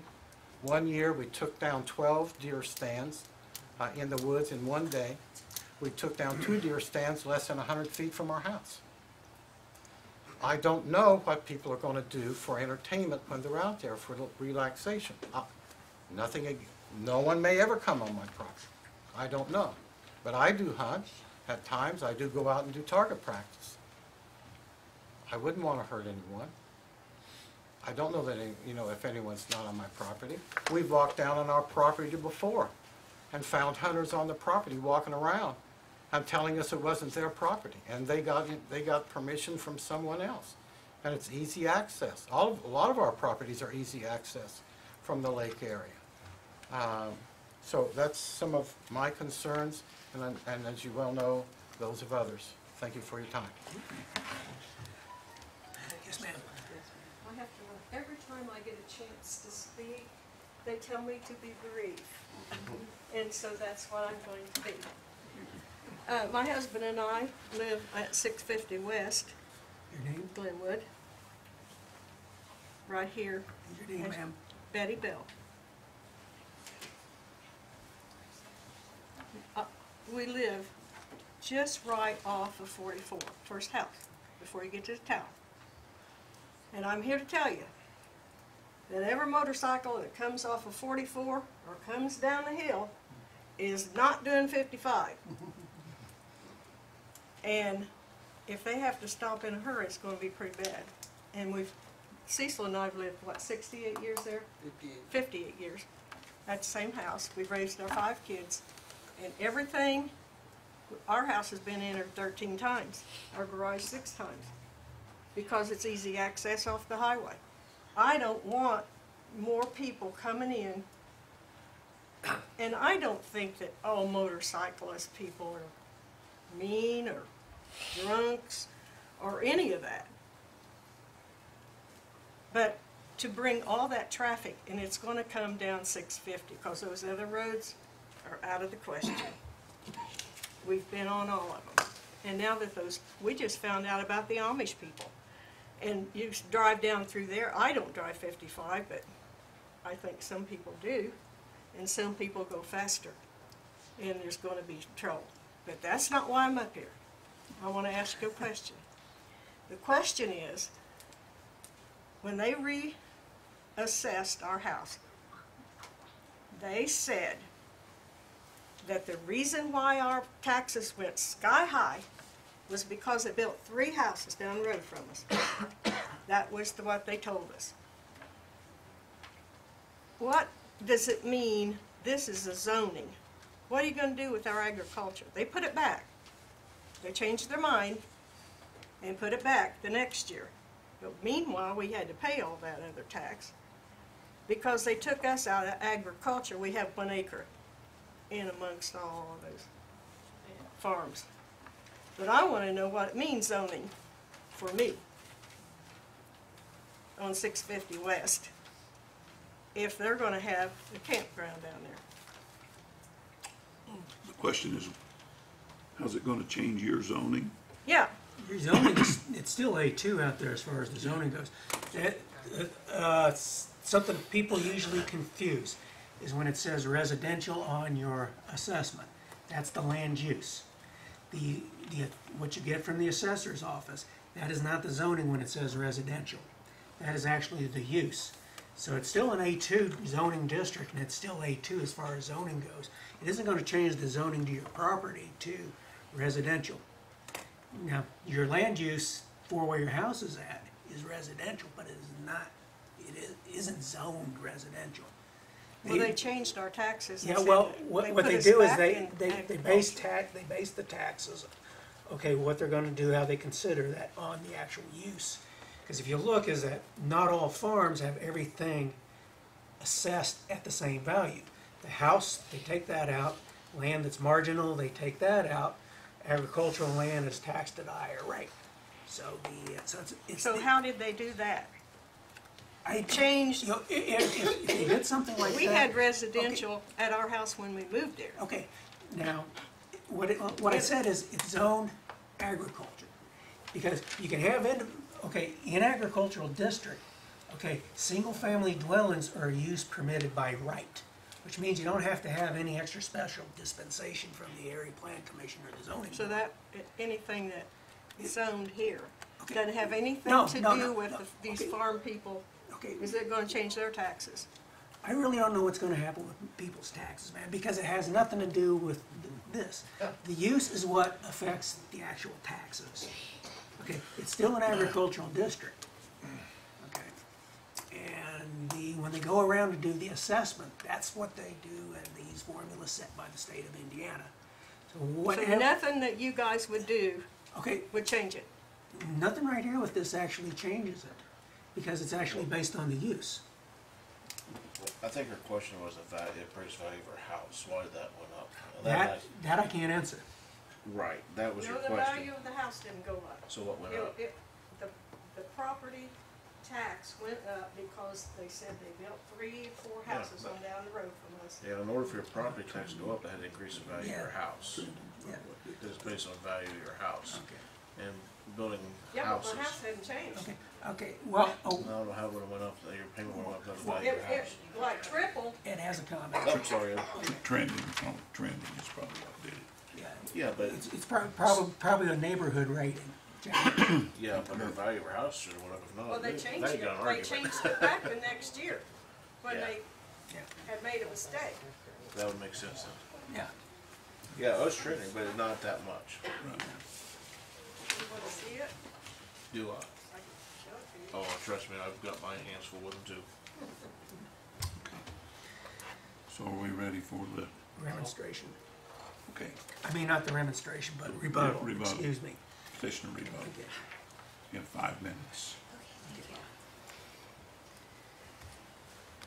I believe, I know some of the board members have been out and seen our property, and I believe it's recommended that you come look at the property before the meeting so you can see it. A survey was included in my information that we will get a stake survey to define where the property lines begin and where they end. And when you were on the property, if you've seen the 3-way stop or the curve that is of concern, I mean, maybe we can come back and talk about a 3-way stop there and make it safer for everybody. There's the man right there. Sorry, Gary. Falls in your ballywick. It's my turn. I'm glad we're friends. Yeah. Good thing. Hey, safety was mentioned multiple times, and safety is a concern for all of us. Myself, I have a young son, and I have animals too. I heard many people mention of security things and issues that have already happened, problems in the area, multiple problems, shoot-in, break-ins, drugs, trespassing. That's already there. I mean, it's part of living in society and a community. I mean, we have parks and campgrounds already in Fayette County, and they seem to operate successfully. And third, I hear their concerns, I understand their concerns. We value the country life. We have other property that is country life too. We get it, we love it, and we don't want others to come in and throw their trash down, and we want to be responsible. We try to be responsible owners now, and if we have 5 campsites and small gatherings, it's everybody else's property we want to respect as well as our own property. We don't want the trouble in there either. So I value their opinions. I understand the country life. I do believe, just in closing, I do believe many of their concerns were addressed in the paperwork already provided, so I won't go through each one, and I'll let that paperwork and let you make those decisions. Thank you. Yep. Closing the discussion for the board members. Public hearing is closed. I'm going to read the staff, do a staff report before we do. Okay, public hearing is done. Do any of the APC members have questions? I have a question for Bill. Yes. So with the new change in state law for like Airbnb and stuff that just passed this session, which will go into effect in July, you can rent your house out or property out without having a special exemption now, according to state law. How does that apply here? Well, honestly, since it's not a campground, it doesn't fit the definition of a campground. So I'm just confused on that. okay, well, they're voluntarily under it as a campground, even though it's under the number of campsites that the state of Indiana regulates and defines as a campground.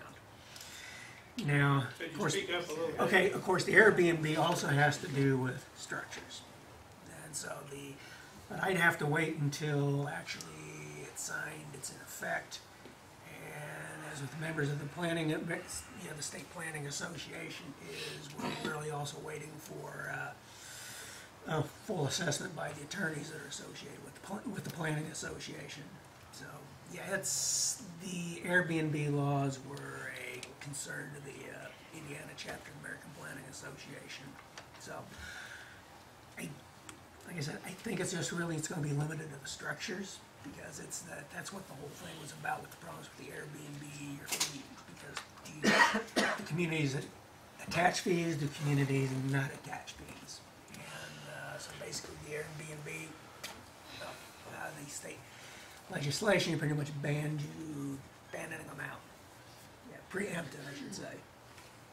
Couple things. It was mentioned 20 acre minimum was the current ordinance. Is that accurate? Okay, for the public camp of this type, it's actually the 5 or the 6. I believe it was 5.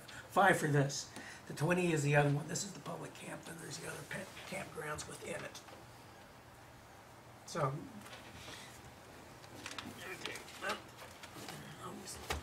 You're saying, what did you say now? Okay. It was mentioned, that's why I'm clarifying. he asked me to clarify a point. It was someone, I don't remember who spoke, but someone spoke to the mention of a 20 acre minimum. I was getting clarification on that.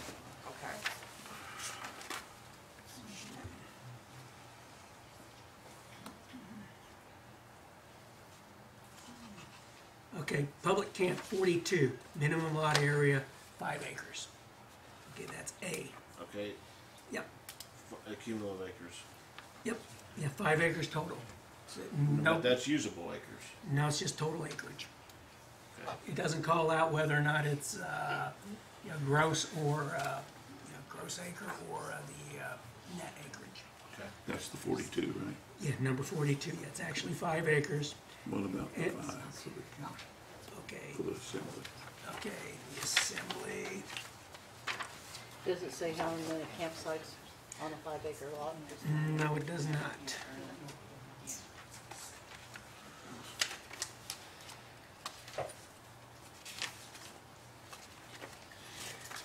Okay. Okay, Assembly Hall and Grounds is actually 1 acre. And that's probably because a lot of people, when they want them, it's actually a structure such as a converted barn. Minimum of 1. Yeah. So it's a minimum of 1 acre for Assembly Hall and Grounds. 1 acre for what? Assembly Hall and Grounds is a minimum of lot acreage of 1. 1 acre. 1 acre for the Assembly Hall and Grounds. 5 acres for the public camp.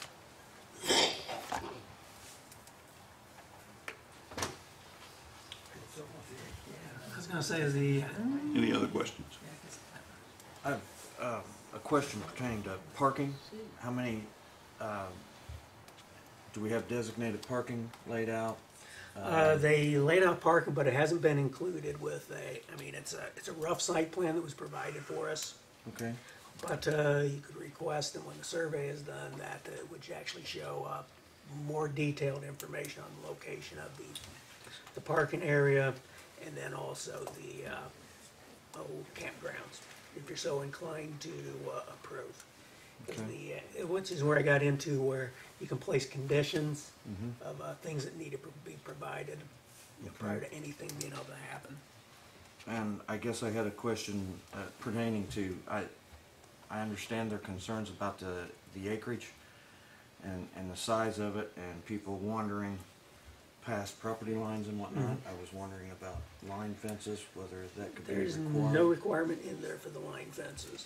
I don't know if this would be one where you could require a left-hand, right-hand rule, but because on those that don't require livestock, because I know that was originally in place, but I don't know if that would apply, and that would be a legal question as whether it would apply.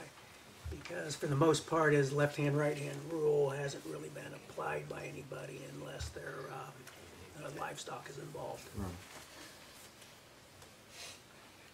Does anybody know how much acres the pond is on that 5 acres?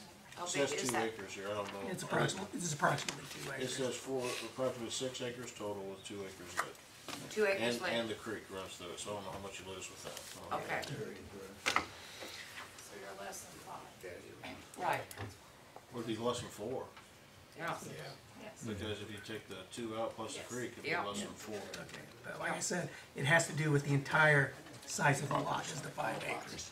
It is not, Yeah, that's what I wanted to clarify. yep, that's it. Sir, I have one more thing I'd like to say. Yes, You were talking about the guns. gun.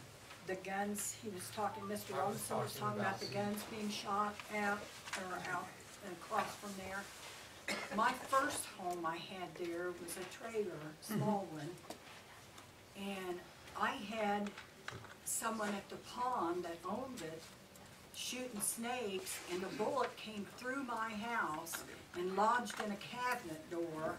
And when I traded it in and bought the new one, every time I hear a gun, I'm telling you what, it scares you to death. Okay, now, any more comments from the board, comments or questions from the board members? What size are the lots that you're dividing it in or planning on? The campsite, The campsites, yes. I don't have them defined as far as size. They would be limited similar to state, like the state parks, you can't have 3 RVs on one site. You can have 2 tents, by the state parks allow you 2 tents per site. And we haven't marked out the park, we've done the rough draft, but we've not invested money in the gravel pads and marking them off and dealt with it Okay. see them all. We had two friends from South Carolina come in with fifth wheel campers, and there was plenty of room. We could have put them in multiple places, and been plenty of room for 3 other RVs the same size. See, they sit on a circle drive that goes from 300 South to Yeah. Columbia Road. And so as you go into their property on 300 South, it's a gravel road right now up Yeah. to the house that sits there, and then on the backside. You it's live in the just home on the property? grass. No. No. It's a weekend getaway. And then you We hit the get there creek. as much as we can. So there would be no one on site? No, if this gets approved, in order to even do this, we will be there when it will never be unattended. That was gonna be my question, No, it would never be, people would not be allowed to come in unattended. We're not intended any kind of a pay lake. And as far as the shooting, we're not having no shooting, and I haven't shot a rifle there since I've been there. Now, I shoot a shotgun, but there's no shotgun, or no shooting at all, and it's very, very seldom. So the building that's on the property is what you would be leasing out for No. events? No. You're going to No. build something? With a tent, it would be a tent popped up. The house that we have is a 1,000 square foot house. We get out there as much as we can. We'd love to move out there. We have jobs and I have a child that we're not ready to move, but I want to retire in that house. As far as the events, I envision small weddings. Somebody wants to come for an hour, they're married by a creekside, we do pictures, and they're gone. It's very scenic. Very scenic. The events we've had, his family or work party there, and we had tents for shade. Currently, we do not have a shelter house. Eventually, if approved and accepted that we could put a shelter house, possibly. Right now, it's more like fishing, wading in the creek, tables and shade tents right now. The house is not any part of Your use. Yes, campsite plan. No. What assurance are we gonna have that they are going to be there and keeping things under control? Sorry. Okay. Is there anything in the ordinance, I know we're talking about the 5 acres and the 1 acre as far as a buffer zone between neighbors on anything with those? Okay, what it just has with the public camp, it's the screen planning, 6 foot by 3 foot wide, effective year round, between that and then the residential There's nothing property. stated between residential house property line distances or anything? Okay, the setbacks are the minimum front yard, between that and the actual camping areas. That's 100 feet. So that'd be no camping site within 100 feet from Columbia Road or 300. The other side and the rear setbacks are all 40 feet, on both 40 feet. And let me go back to the assembly area. Let's see.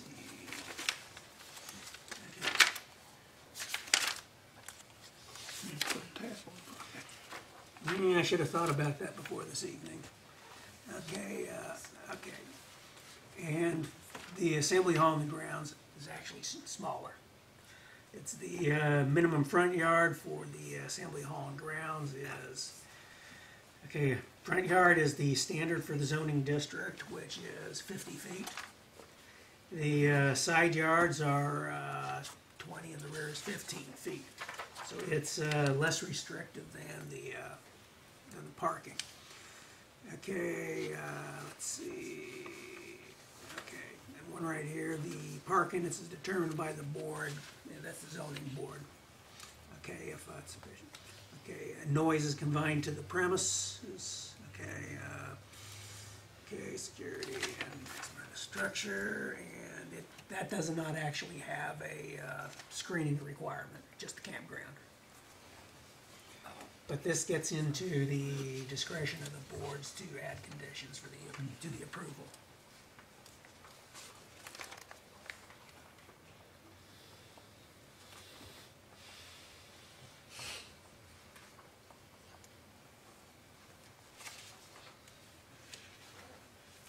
Any further questions? Comments? There's no septic system on the property at all at this time. Our house has a septic system, but it will not be used for camping or the assembly hall. For that, for the camping, it's either they need a self-sustaining RV, or if they're tent camping, we have a portalet. And then as far as the assembly hall and grounds, we currently have one portalet, and that's where we discussed where it has 100 people per 4 hours. And I would have to use that ratio when I schedule events, and I would be erring on the smaller side because I don't anticipate big events. If somebody wanted to book an event that had 200 people, I'd have to tell them no because they don't have the facilities to handle that number of people. And did you have a maximum number of actual people? Is it going to use it as 100? Since you're proposing 20 parking spaces, but We could have, based on that 100 people per 4 hours, we could have 50 people for 8 hours.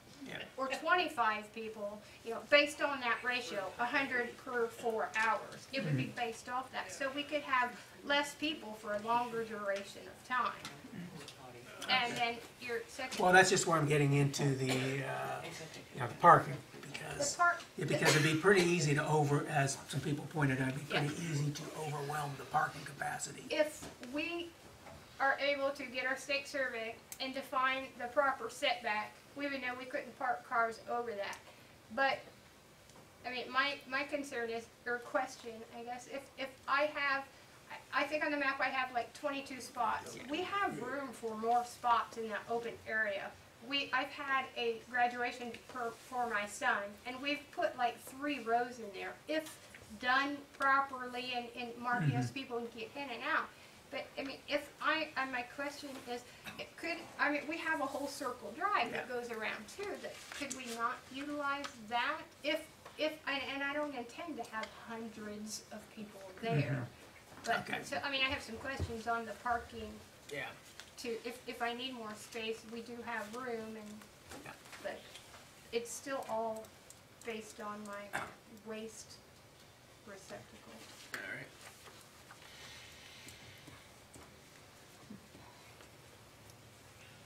We're on comments now, there we're on. If you have comments, discussion. Just trying to wrap my brain around and put them all together is the issue. That's kind of it's a double-edged sword for me. One, we are a community that needs to grow. There's people in this room on committees trying to grow Connersville. And the whole thing I've heard my whole life, and I'm out meeting with senators right now and different legislators on what's going on in our area. And we have killed so many ideas by shooting them all down. And we shoot down everything. And to me, that drives me insane. Some of the things that we shot down 40 years ago were now haunting us now because we shot it down. At the same time, I look at this, I don't think this is the right property for what you're wanting to do. One, with your circle drive, and Bill can answer this more than me, but you can't block your ingress and egress, so you're gonna lose parking there. To me, with less than 4 acres with your creek, you put campsites and parking, you take away the scenery you're trying to promote, the nature and the wild. It seems compact to me. Property values, I think that's not even an issue. That's a guess. We can't guess what's gonna happen to property values. The traffic on the road, Camp MoDOT, Amish up there, people go to the campground all the time, there's no problem with it. So things just have to be learned. There's different things that, I guess that's a double-edged sword. But to me, I just don't think it's the right property. With a 2-acre pond, if it was a 5 acres and a bigger buffer, animals, I love my horses next to loud, crazy things, especially when I'm on their backs. I'm desensitizing them. Cows, you don't want it. I get that. I put my horses right next to trains. And the engineers blow their horns every time I got one of their own pen. They know what I'm doing. The 2-acre pond with a creek running through it, I think you lose what you're trying to create. And as much as I'm pro-growth, and I'm looking at all the neighbors here, and I'm as frustrated as anyone, I don't think it would be a good use for an exemption here. Did you come look at the property? I have been out there several times. My uncle just lives right down the road. I've been out there my Have whole you life. looked around the I've back? been all around it. Okay. I have. And I have an excavating background, so I understand how property lines lay and how to put stuff in properly so that it will work. You can put, what I'm afraid is you're gonna spend, even if we gave you the special exemption, now this is stuff I don't ever talk about, pie in the sky stuff. We gave you the special exemption, you put in $30,000 worth of stone. I know the water that comes through there, you lost it all. You're gonna be spinning your wheels putting stone back, it won't stay.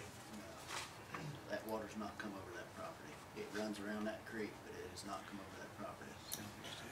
I've been there 3 years, and this is the worst. Dennis will tell you. Dennis will tell you. Okay, that's fine. Before you were there. But my concern is, I just don't think it's the right property, because I don't think there's enough space. I love it's beautiful down there. I absolutely love the view. But you have parking and camping and events, with only 25 spots, they're gonna be parking on the roads. There's nowhere else to park. Now, okay, the recommendations will have to be made for each separately, since there's 2 special exceptions. So the first one will be made with regards to special exception 5, the assembly hall and grounds, and the second will be made for the 42, which is the public I camp. have another question that I just Yeah, sure. thought of. On the 5, on the assembly hall and grounds, as far as requirements, if we were to say yes to a favorable recommendation, can we set a limit to the number of people that can be there? Are we allowed to make that recommendation with? I believe it would be within the authority of the Area Plan Commission and the zoning board to set a maximum number. Say that's 50 occupants as a. That would be, yeah, that would certainly be, I believe, and correct me if I'm wrong, would be within their purview of accept, with their discretion. Yes. All right. I think we're looking at this as one thing instead of two. Like, I feel like camping is one thing, events are a separate thing. I don't know. There might be some overlap where somebody would stay the night if they had an event, but I don't think it's a guarantee that just because you spend your afternoon there getting married means you're going to stay the night. And if you only have 50 people there for a couple of hours, there's no electricity for people, so they're not going to be there after dark unless they're camping, and you only have 5 sites. I don't know how many people you can fit into 5 RVs, but I mean, there's space. You're limited by the space of a RV on how many people that you can have there anyway. Unless you're going to be there after dark with no electricity or running water or. Yes. So correct me if I'm wrong, Bill, but so then we'll address both exceptions separately? Correct. We can send a favorable for one but not the other, or a favorable for both, or Exactly. a non-favorable Yep. for Absolutely. both. Okay. Yep. One or the other, or both, one way or the other. Yep. Well, my biggest, one comment that I might have, Ed, I've grown up in that area. I spent most of my life in that area. And we've got I believe, another situation in Orange Township that's been down there for events that was created in ag area, quiet area. I don't know that anything's went wrong down there in Orange Township with that facility. I too am with Chad as far as I want growth. The only way that we're going to get economically out of the problems that we have is for us to grow economically. But I'm not sure this is the property for a campsite. I'm not so sure that it wouldn't work for events, from time to time events, just because there is another event site down in Orange Township that's working just fine in an ag area. as most of you have put that is an ag area. It's no different than the other site. You're comparing apples and oranges with the Sorry. Beaver Party Sorry. Barn and this. I don't think so. Yes, you Linda, are. I'm sorry. Yes, you are. It's the only property on that road. And it's This what is, you're looking this is at. out of order. Well, that's all right. That's all right. You just You look need at, a little out of the order here. yeah, I'm gonna tell you something about conscience too. That stone quarry is 17 feet deep 13. and it's too cold to be in. It's 13 and was Nobody ever could swim in that thing. And also, you look at the average age of the neighbors around, we don't need that aggravation. We are the community right here. We need a motion. I Motion mean, we on, could stay here all night and talk about this and disagree and argue about it. This group here is charged with making a recommendation to the BZA. I think we've heard a full explanation from both sides. I think we all have a good, I've always been a person that believes you should be able to do whatever you want to on your property, as long as it's not keeping your neighbors from enjoying their property. And that's what, as Chad said, that's where we are right here. We've heard the testimony, we've heard the remonstrance, we've heard the petitioner. I think we're ready for a motion. number 5.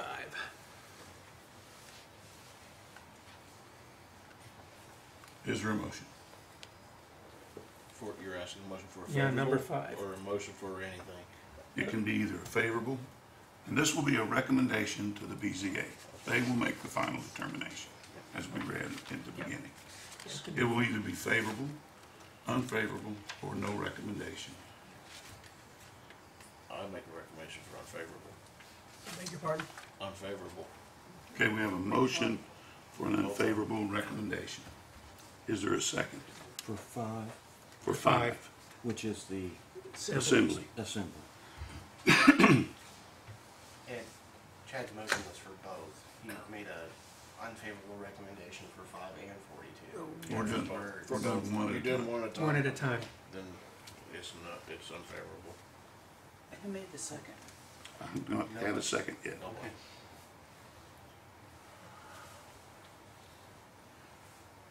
Is there a second? This is for the assembly. Okay, motion dies for lack of a second. Is there another motion? I would make a motion that we would table this with a request of a planned parking, more planned parking, and A definite plan for a parking. definite plan with parking Parking plan. And the number of people. and number of people to be that would be allowed. allowed. I would second that motion. Okay, so the motion is, we table this and wait, and ask for a definite parking plan with a definite number of people allowed. Okay. And seconded by Brian. Have a motion and a second. Is there a question on the motion? Okay, let's do a roll call. Ruby's not here. Leota, Yes. Brian, Yes. Ed, Yes. Gary Naylor, Yes. Chad Frank, No, just for the simple fact that, as Ed said earlier, you don't wanna make your neighbors mad. Bill Mackey, Yes. Stephanie McCann, Yes. and that's all that come up. Okay, so the, okay, special exception number 5 for the Assembly Hall and Grounds is tabled until next month with a a site plan, detailed site plan for the parking. And then also a specification on the maximum number of people which will accept. Okay, next is the motion for the public camp. I would make a motion to send an unfavorable recommendation for the campsite. I'll second that. So we have a motion and a second for an unfavorable recommendation. Leo. For an unfavorable for 42 campsite. Any questions on the motion? Okay, we're gonna vote. Leota King? Now am I voting yes or no? You're voting. A yes vote is an unfavorable Yes. recommendation. Brian? No. Ed? Yes. Gary Naylor? Yes. Chad Frank? Yes. Bill Mackey? Yes. Stephanie McCann? Yes. So the motion carried. Yeah, by 5-2. Okay, all we needed was 5 for the, okay, It was fine. the majority, yeah, so we needed the 5. It was 6 to 1. No, no, because the no was both. Well, that's right, yeah, Gary, yeah, 6-1, my mistake. 6 to 1. Yeah. 6-1. Okay. So then with the zoning board is, they will not hold a hearing or a vote on number 5, special exception number 5 for the Assembly Hall and Grounds. The only one that the zoning board will hear will be for the campground, because it received a motion with the votes to forward it. So we have one tabling and then one forward.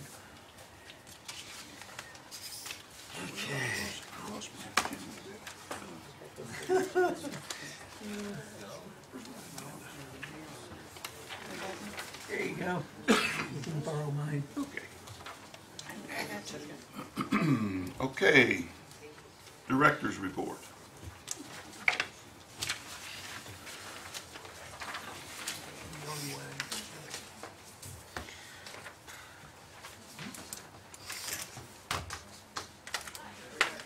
Is there any questions on the director's report? One reason for the large number of permits for Class 1 uses is that's what we classify the solar projects for the city of Connersville. I think there are 12 of them so far. I think one more to do. So, but, yeah. Would you like a motion to accept it? Yes, please. I move that we accept the director's report. Okay, we have a motion to accept the director's report. Is there a second? I'll second that. I have a second. Thank you. Motion made and seconded to accept the director's report. All in favor say aye. Aye. Any opposed? Our next meeting will be June the 10th. Nothing further on the agenda. Do we have a motion to adjourn? So moved. Second. Motion and second to adjourn. All in favor? Aye. We are adjourned.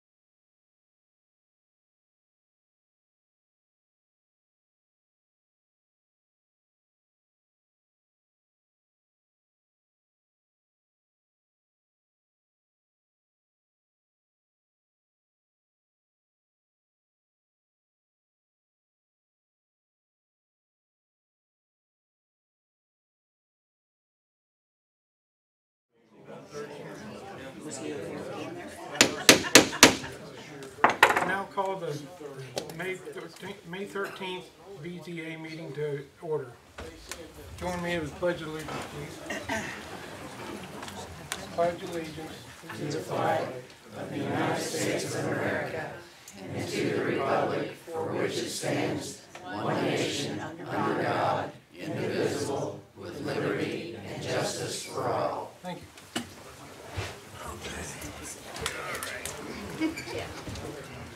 First off, can you call a roll call, please? Certainly.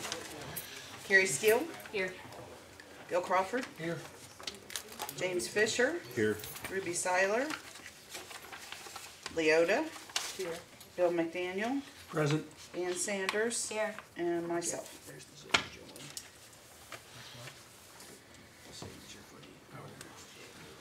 one. All right. Okay. First off, before we start the meeting, I'd ask that anybody that has a cell phone, please turn it off or at least silence it so we don't have interruptions during the meeting. Thank you. And then we got the approval of the minutes from the February 11th, 2000. Actually, April 8th. Oh. Is the only one we have right now. All right. Sorry.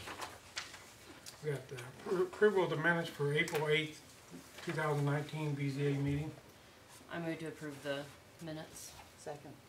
Okay, we got a motion made and properly seconded to approve the minutes. All those in favor? Aye. Aye. All those opposed? Motion carried. Okay. Did I use that whole petition number for the camping part too? Yep. Okay. Yep, just read the whole thing off. Okay. We got petition number 14,760, and petitioners Jennifer Merrick and Casey White. And the address is 6537 West County Road 300 South, Glenwood, Indiana. They're petitioning for a couple things. One of them was tabled at the last meeting, so we won't be discussing the Assembly Hall grounds. We want to discuss the special exception 42, public camp to allow camping at the site. And we were all here, all the board members were here and present for the previous meeting and heard all the testimony. And if there's no one objects, we can go ahead and accept that testimony, and we won't have to go through the whole process over again. Part of the proceedings of the zoning board, we can adopt that if both the petitioners and then also the remonstrators would agree, because otherwise we could be here another 2 hours, because everything that was said at the previous meeting will be taken into consideration. And that's all in the records. Yeah, so if you would like to do that, we can then, I guess we could go then to the discussion for the board members and questions on the board members. To the remonstrators, and then also But I was going to say, but have they said whether or not they're yeah, amenable that to would it? be the case if they do. Okay. So if there's anyone that objects to it, we'll go through the whole process over again. That said, we'll accept it as presented. Okay, does nobody objects to that idea? Does that mean it? Okay, everything that was said at the last meeting will then become part of the minutes and the proceedings for this meeting. So every comment that was made by yourselves, every comment that was made by the remonstrators who object to the proposed special exceptions. Basically, we're just taking the Yeah. conversations and not repeating them, but moving Yes, forward. yeah, because if everyone is amenable to that, we can adopt that as part of these. It'll require a vote on the part of the zoning board. And with the remonstrators, I know Mrs. Robinson, you felt pretty strongly, and also you, Mrs. Showalter. So, do they have an opportunity to add? Okay, and what would happen would be then, since if you agree and you don't object to that, the board members will adopt that. Everything that was said previously at the Area Plan Commission. Then it would go straight to the part where then they have a discussion, and then they can ask questions of the members. And I think perhaps then is, But it closes their public meeting Yeah. for us. Essentially, there's no open public meeting. We could ask questions, but it wouldn't be like before where you came up and Yeah. everybody got to say, we just take everything that was said the first time. That's the yeah, only difference. and, but if the board members would like then to allow people, if they do have a query as part of the conversation, to ask a question of But the it's board. not an open public Exactly, hearing. yeah. Yes, because the public hearing would have already been closed Yeah, as part of but the yes, if they previous have, questions for clarification, you'll have questions for both petitioner and then also some of the specific remonstrators. Okay, so, take it there's no. Craig, you said you wanna go home and watch TV? No, I know you hear me that well. We can hear you very well, sir. Pardon? I said we can hear you very well, Yeah. sir. Good. Well, Craig, at times I do. It's just when there's the background noise. Okay, so there's no objections to taking the testimony as presented? Okay, thank you. Okay. Okay, we need a formal vote to adopt All right, proceedings. take a roll call on adopting the testimony as presented. Carrie Steele, Yes. Bill Crawford, Yes. James Fisher, Yes. Leota, Yes. Okay, motion carries. All right. So I guess that opens up to discussion among, Board members, and if Board you members. have any specific questions for the petitioners, and also if there's anything that any of the board members have mentioned. My question is really more about you, to you, about procedure. To me, it seems peculiar to take the special exceptions separately. Well, Could we, at this point, I mean, I know we can't go forward with what they tabled, but I'm not clear as to why we are voting on a special exception that may change depending on their site plan. yeah. Well, that's why we're not voting on the assembly use, because that was tabled. So of course, the only one we're actually going to discuss and consider, well, next month will be what happens with the plan commission. That's when the first one, the assembly use, would come before the BZA. Of course, having them vote separately is because they're two discrete special exceptions. So you should consider them separately because there's different site requirements and then different. So wouldn't the site plan potentially, the changes or additions in the site plan, wouldn't it potentially substantially change the special exception that we're looking at right now? it could, and we could possibly table it. Yeah, with and, that yeah, reason. because since it's gonna be tabled anyway, so if you'd feel more comfortable, members of the zoning board would feel more comfortable waiting until then to actually vote on it. So to table it until you see what the site plan is as far as changes with the parking, because you'll need to see that anyway. And that could very well also affect then what's gonna happen for the sites and the locations for the camping. I move we table the vote on this part of this special exception. So that 42. Or 42, so that we're voting on both things at the same time with the same site plan, with the understanding that the public hearing has been closed. Okay. Well, you may wish to, then if the site plan has changed, you may then, you Only probably on want the to site plan. reopen the Yes, we public could, hearing. yeah. Yeah, we would probably want to Redo reopen it. it. Yeah. Okay. say that again. I move that we table the vote for the special exception on 42 because the site plan could potentially change due to the requirements asked by APC's tabling of the special exception 5. Yeah. Yeah. Basically waiting for the revised site plan, revised and more detailed site plan. Just make sure I got it down right. Yep. And since I'm sure everybody else is going to be here in June. We have a motion, but we don't have it seconded. I'll second it. Can I ask a question? Yeah. I tell you what, I don't know if everybody else is out in the cold as much as I am, Okay. But how, he wasn't here and a couple others wasn't They here. How were in the did they back. hear it? They were in the back watching. There's televisions in the back. Oh, okay, that's Yeah. where I'm kinda blinded. Yeah. I thought they had passed the, Yeah. the deal on the campsite, Yeah. or not passed it, Yeah, but denied it. They've been back there for Yeah, a they long voted, time. they voted on it, yeah. No, all they did was recommend to us that we don't approve it. Yeah. Okay. Yeah, that's all that they do. They make the recommendation. The authority to approve is strictly the zoning board. Yes, sir. So, I guess my whole thing is, we all came down, we've been here half the night, and we're doing all this again because we gotta wait till everybody goes out there and sees No, if it can be done in the first place? No, what they're waiting for is the area plan commission asked, related to the first special exception. The area plan commission asked for a detailed site plan for the parking. That was part of the motion on Mr. Naylor's part. So that cannot be reheard, that won't be until next month for that special exception for the first one, number 5, special exception number 5. So there is going to be a public hearing regardless on the first one next month because it was tabled by the area plan commission.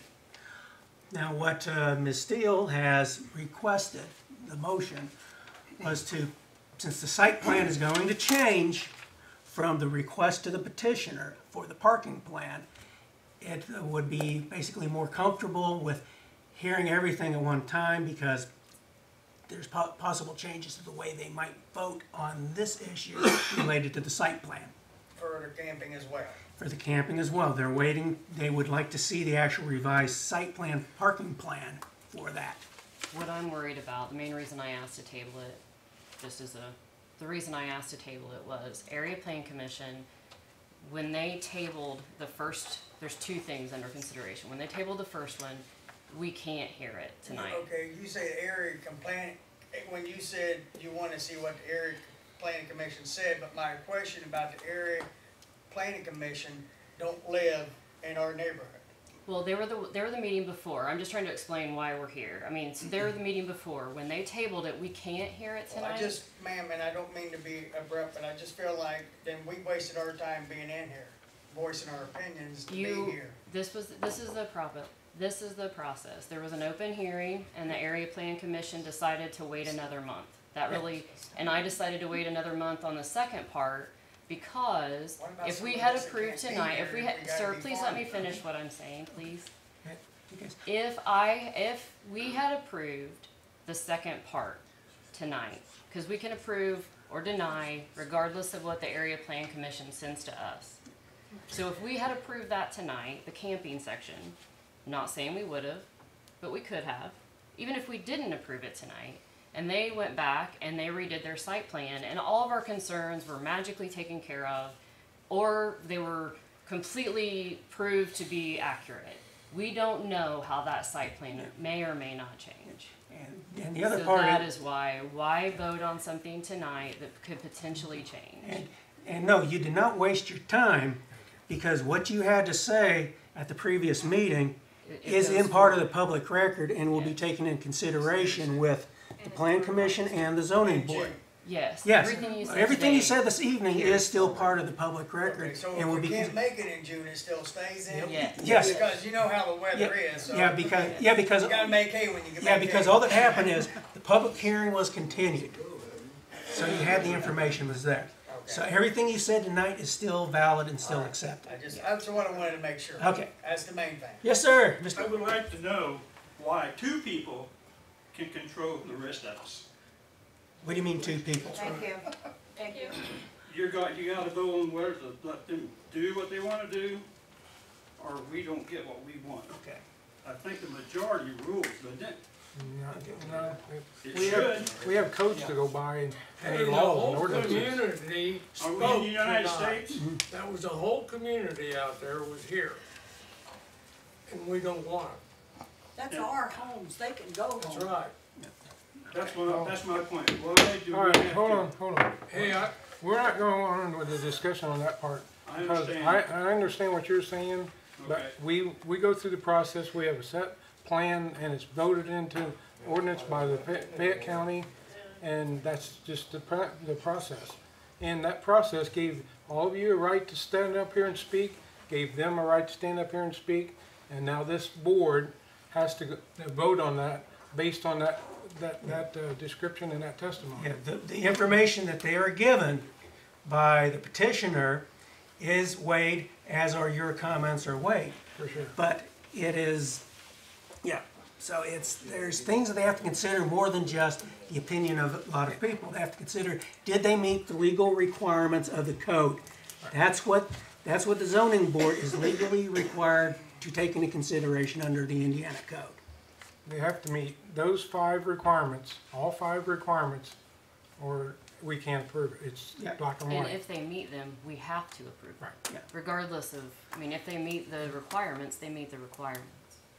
So, Okay, right now, until the next meeting, they can't have no campers and no events or stuff out there, right? they can have, Public. they can have Yeah, their friends. in public, they can have their Yes. friends out there. Yeah, I'm Just like yeah, your my kids. friends. Yes, but no, Friends they and can, family. no, nothing business related, that is correct, ma'am, yes. Okay, Okay, so we got okay. motion made and properly seconded to continue it until next month, correct? Correct. Because Carrie made the motion and I second it. Fisher second. Okay, and now you want a roll call. That's correct. Carrie, Yes. Bill, No, Mr. Fisher, Yes. Leota. No. Oh. What happens now? so it's tied 2-2. We're tied. Yep, so this means you, make a decision. Who does? Well, the motion didn't carry to table it, so you can't table it. Okay. So, as it stands right now, the vote was tied, so the motion didn't carry to table it till next month. So there's gonna be some more discussion, I'm sure. And then we'll have to see if there's another motion that's made and properly seconded and voted on and voted in. Yep. And just to be aware is then the vote has to be, the way it's set up, is that it has to be a vote, there's 5 members on the board. So it has to have 3 votes in favor of or 3 votes against approving the, okay, against the voting on the motion. Here's the tricky part, because the motion was an unfavorable recommendation. Still makes my head spin at times, doing this almost 20 years. Is that because the motion was unfavorable, okay? A yes vote, okay, 3 yes votes on the part of the zoning board would mean that it is rejected. For unfavorable, 3 unfavorable votes means that the use was not rejected. So it's kind of opposite the way that's set up. And we'll remind people as much as we need to as we go through this. Because, like I said, the motion was unfavorable. So the zoning board can either accept the unfavorable recommendation or they can overturn the unfavorable recommendation. Well, don't we make we've always just made our own. Yeah. I mean, really, I understand that they sent us an unfavorable recommendation, but in the past, if it were a dog kennel, I would say, I move to, Bill would be upset, but I would say I move to approve the special exception regardless of what the area plan sent to us. Is that correct? You would make a motion. Yes, I would move to approve the special exception regardless of what area plan sent, correct? Because it's Opinion? Because Are we voting? We don't even have a motion yet. So. Are you voting on their vote, or are you voting on the special exception? Yeah. I think that you're voting on the exception. Okay. I guess because I guess an argument for that is because when it comes to special exception, the recommendation, what is adopted by Fayette County for the recommendation is not required under Indiana code. Right. Exactly. They just give their recommendation, and then we just do. And then you do your vote. Yeah, we just do. Okay, our so own, you make the our own recommendation motion. to. Okay. Yes. All right. All right, well then, since this is, I'm assuming, and now we're back to questions, comments, that kind of, I have a question for the petitioners, and I know that this may not matter in anybody else's mind, but for your, is one dependent on the other? The camping versus the small events, do you feel like you, to me, because of, I guess I'll explain why I'm asking that. Because of the limited or potential limited parking spaces there, if they're all being used by camp folks, then how are you going to accommodate small events? And maybe that's not our, I mean, I guess that's where I'm coming from on, do you need both of them? Or are you asking for both of them in a potential situation? That's my question. I'll try and answer as best as possible. Yeah, so do you need it, or are you just asking because it may happen? I don't know that there's a need for either. Would I like both? Yes. And we've discussed, in the site plan, there are spots for campers, separate spots. I did see those, yes. Yes. And there is also discussion that, and again, I believe our events will be small, and they will be more apt to daytime. And then even if somebody wants to schedule an event and I have a bunch of campers, they will have to work together. Somebody wants to have a larger event and I already have campsites full, I may have to turn that event down, and vice versa. If I have an event that's going to run into the evening and somebody wants to book campsites, I may have to turn those campsites down. I've never done a campground and assembly hall, so there will be learning curves, and that would be one of them. My other question is partially for Bill. Given a current situation, does all of this lie in the floodplain? Okay, yeah, it does lie in the floodplain, which is where the actual, and I spoke with Ms. Merrick about that. Because if any actual development of any structures, that would then have to go through a floodplain permit. So if they're going to build something, they would have to get something. I think you would have to. I mean, if this is a yeah. Say if you're going to build it, if you're going to build a shovel, if you pick up a shovel, call DNR. Yeah. Yes. We both have other property in the flood zone. I've dealt with FEMA. Yes. 40 acres on Blue River. Yes. So we're both familiar Quite with very the familiar with floodplain. floodplain. Requirements. Yes, the development of any structure itself, yeah, definitely. Yeah, because we did have that discussion. Yep. Yeah, any shelter structure, something like that. I don't feel comfortable voting. I mean, I will do what I have to, but I don't feel comfortable voting on the camp portion without if we're gonna get a better site plan, I don't feel comfortable voting without it. Okay. All right. All right. So, any other comments or questions by other members? I have a question, Bill. Yes, sir. You guys, I heard you guys saying that, you know, if you have campers out there or whatnot, that you guys were going to monitor that. There's no house. You don't have a house up. So what are you going to do? You're going to pitch a tent up? We do have a house. You do have it, but Yes. I thought it was not livable. No, it's very livable. Depends on who you ask. In this meeting, depending on who it is, because it's zoned residential. Yeah. So We if bought there's, the place, if it's you have an zoned event or you have, let's say you have a single camper, one person, you guys are going to stay out there all night long to make sure nothing goes wrong. I'm not leaving my place with somebody camping. I think I'm responsible for anything that happens out there Right. to these guys. So it'd be like me inviting somebody out and saying, here's my place. I gotta go to work, see you later. Well, I mean, right. unless I'm. Well, I think some of their somebody- concern is who's going to be out there and who's going to Well, and technically babysit. Basically monitoring. I understand that, and that's, we are looking for we're not looking for a pay lake, we're not looking for an open drive-in all. Right. We want to provide basically what we're looking to get is a high-end campground clientele that have nature and other things, peace and quiet. And I have property in Morristown that I rent to people with big RVs, motor homes to store. Right. And those people aren't people that go out and just go wandering around Right. and bring guns and shoot, and Right. they're not crazy people. engineer at Roche. These are very well-educated people that's the clientele we're looking for. And I think Fayette County, I don't understand, and I'm not trying to get a grasp on it, but I think Fayette County, marketed right, has a lot to offer to tourism. And I think they're lacking it. I have a question for Mrs. Schulberger, right? Yes. The front of your property faces the property, is that And I correct? can see it all. And you have a patio out there? I was out there today and I have a deck on the big front deck of on my the front. house.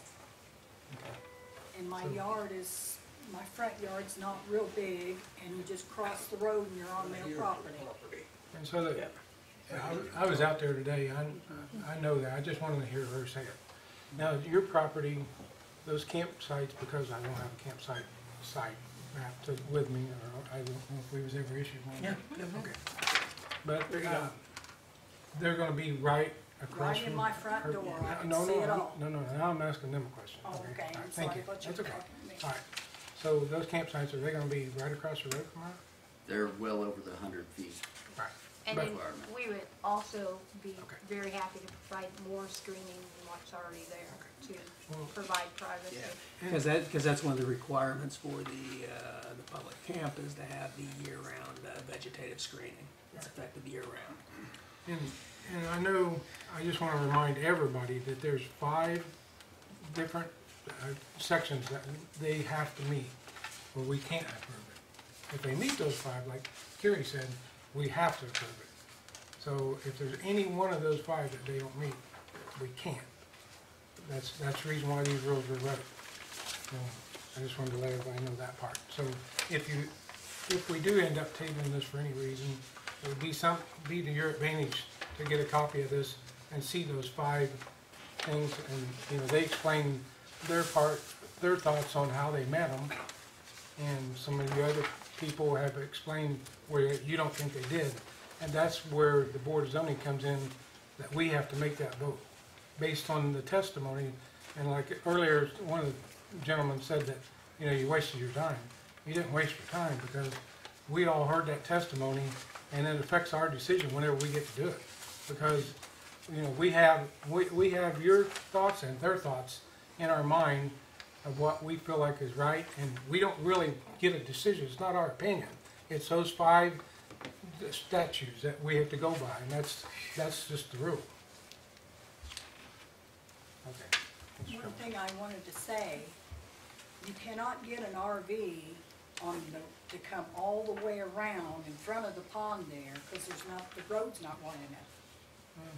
I was out there today, and I looked at the property. I wouldn't agree with that, but that's. I mean, I'm talking about the road that comes right between the pond and the house. Yeah, I was back there. There's not enough room to get an RV through there. That's, and that's something that, we look at whenever they voting on the outdoor area part. But this here, we're looking more at these 5 rules whenever we do vote, if we do vote tonight.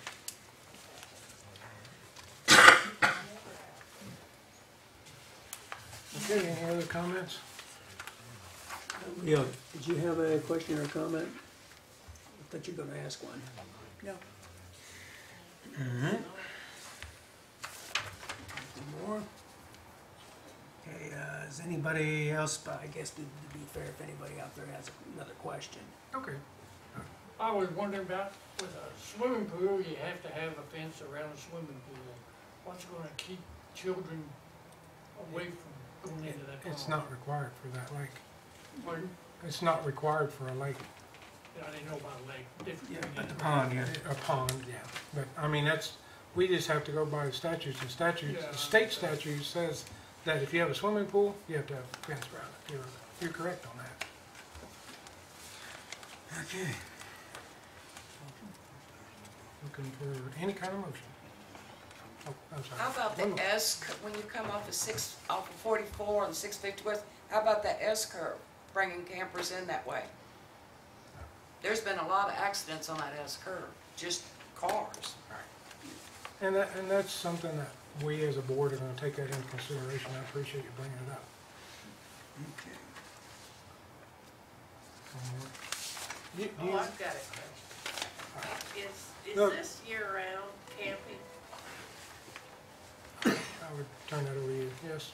Yes, I don't believe we'll have year-round tent campers, but we have self-sustaining RVs that have means to heat or cool as they feel necessary. If it's December and they wanna, if we have a tent camper that wants to tent in December, I suppose. Yeah. Are you gonna be there? Are you gonna be there? I think we've answered Yeah, they mentioned that, yes, they will. They will be there. If someone's there, yeah, one of them will I be don't there. see anybody down there. No, someone will be there at the time when there is a camper. Well, obviously, if they get this approved, they're planning on it being a business, and that's their And they're responsibility. gonna have to be there every day. If we make that part of the Mr. agreement, White yeah. said that would be the case, yes. As long as there's campers, we can leave if there's no campers. Correct. Yeah, no, we'll have an armed guard at the gate. But does that mean they're going to store the campers there in the wintertime? For people? We're not, That's what my place in Morristown's for. No. Okay, they would not be allowed to have permanent storage year-round for it. Yeah, it's not like someone's parking something down there at Robinson's Campground down on the river. That's not what we want. No. As far as state statutes are concerned, I understand that there really are no Fayette County statutes in regard to campgrounds, but you go by the state statutes, is that correct? Now what we have is we have the zoning side of it. The campgrounds are covered by the state of Indiana. As far as Department of Health, that's who actually licenses campgrounds. Now, if someone falls under that, is the the licensing point for the state, it's kind of moot. But The question I have is in regards, they're talking 5 campsites, correct? Mhm. They're also talking tent sites. How many tent sites are you talking? there's a total of 5 sites, ma'am. 5 tent Total of sites? 5 sites, period.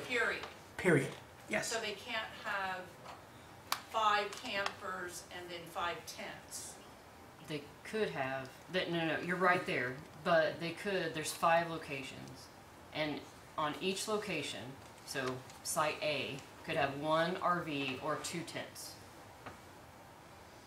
So they could, theoretically, if they were completely maxed out, the most they would ever have there at any one time would be 10 tents or 5 camps, or 5 RVs. Not 15, not 5 and 10, not a max of 10 tents Okay. or...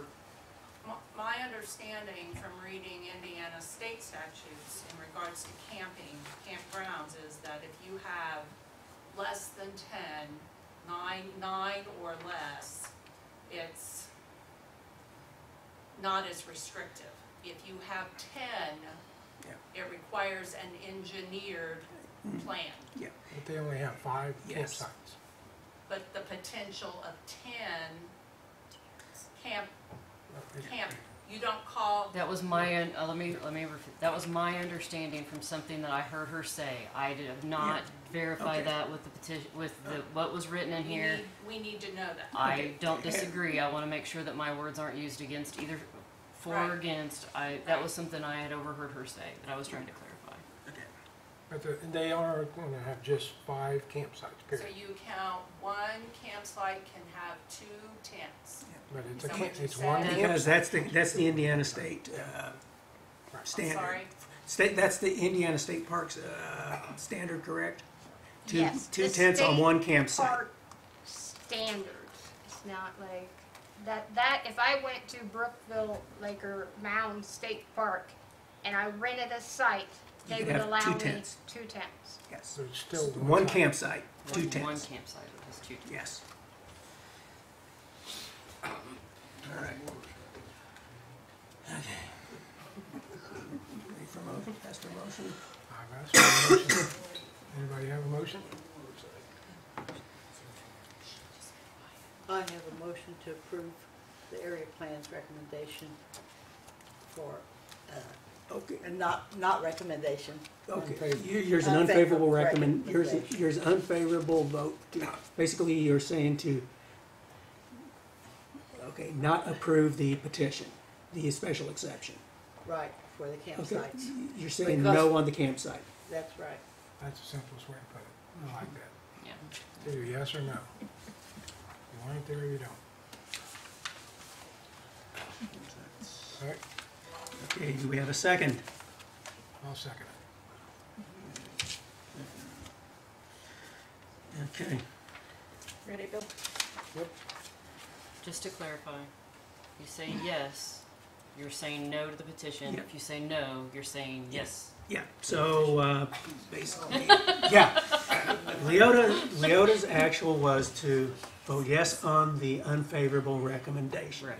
So a yes vote says no to the petition. Yes, correct. Okay. I wanted to clarify. Okay. This vote is for the camping only. Correct. Yes. Has nothing to do with special occasion.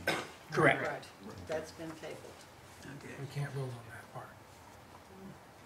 Ready? Ready? Carrie Steele, No. Bill Crawford, Yes. James Fisher, Yes. Leo King. Yes. Okay, well, it's 2-2, which means that, It was 3-1. okay, okay, who will vote it? He voted yes. I voted yes. Okay, you voted yes in favor of the saying no. Unfavorable recommendation. Okay.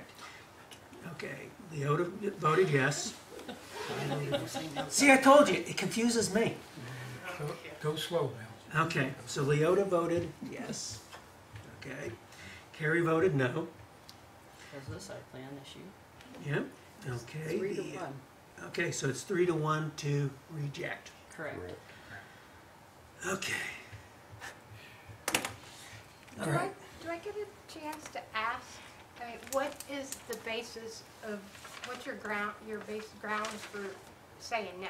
What requirements have we not Okay, met? all right, Leota, if you would explain what they have not met for you. The unfavorable recommendation is because with the pond, there's really not enough space for 5 campsites. When you wind up with own land only. And there's 5 acres and 2 acres is pond, so you only have 3 acres left. And the requirement from the state was 5 acres. Well, the zoning code is 5 acres total lot size. Including the pond. All the land, including the pond, is included in that 5 acres. Yeah, but I still think that you need that much space. If you're gonna have 5 campsites, you need the 5 acres. And you've got a whole bunch of that covered up by water.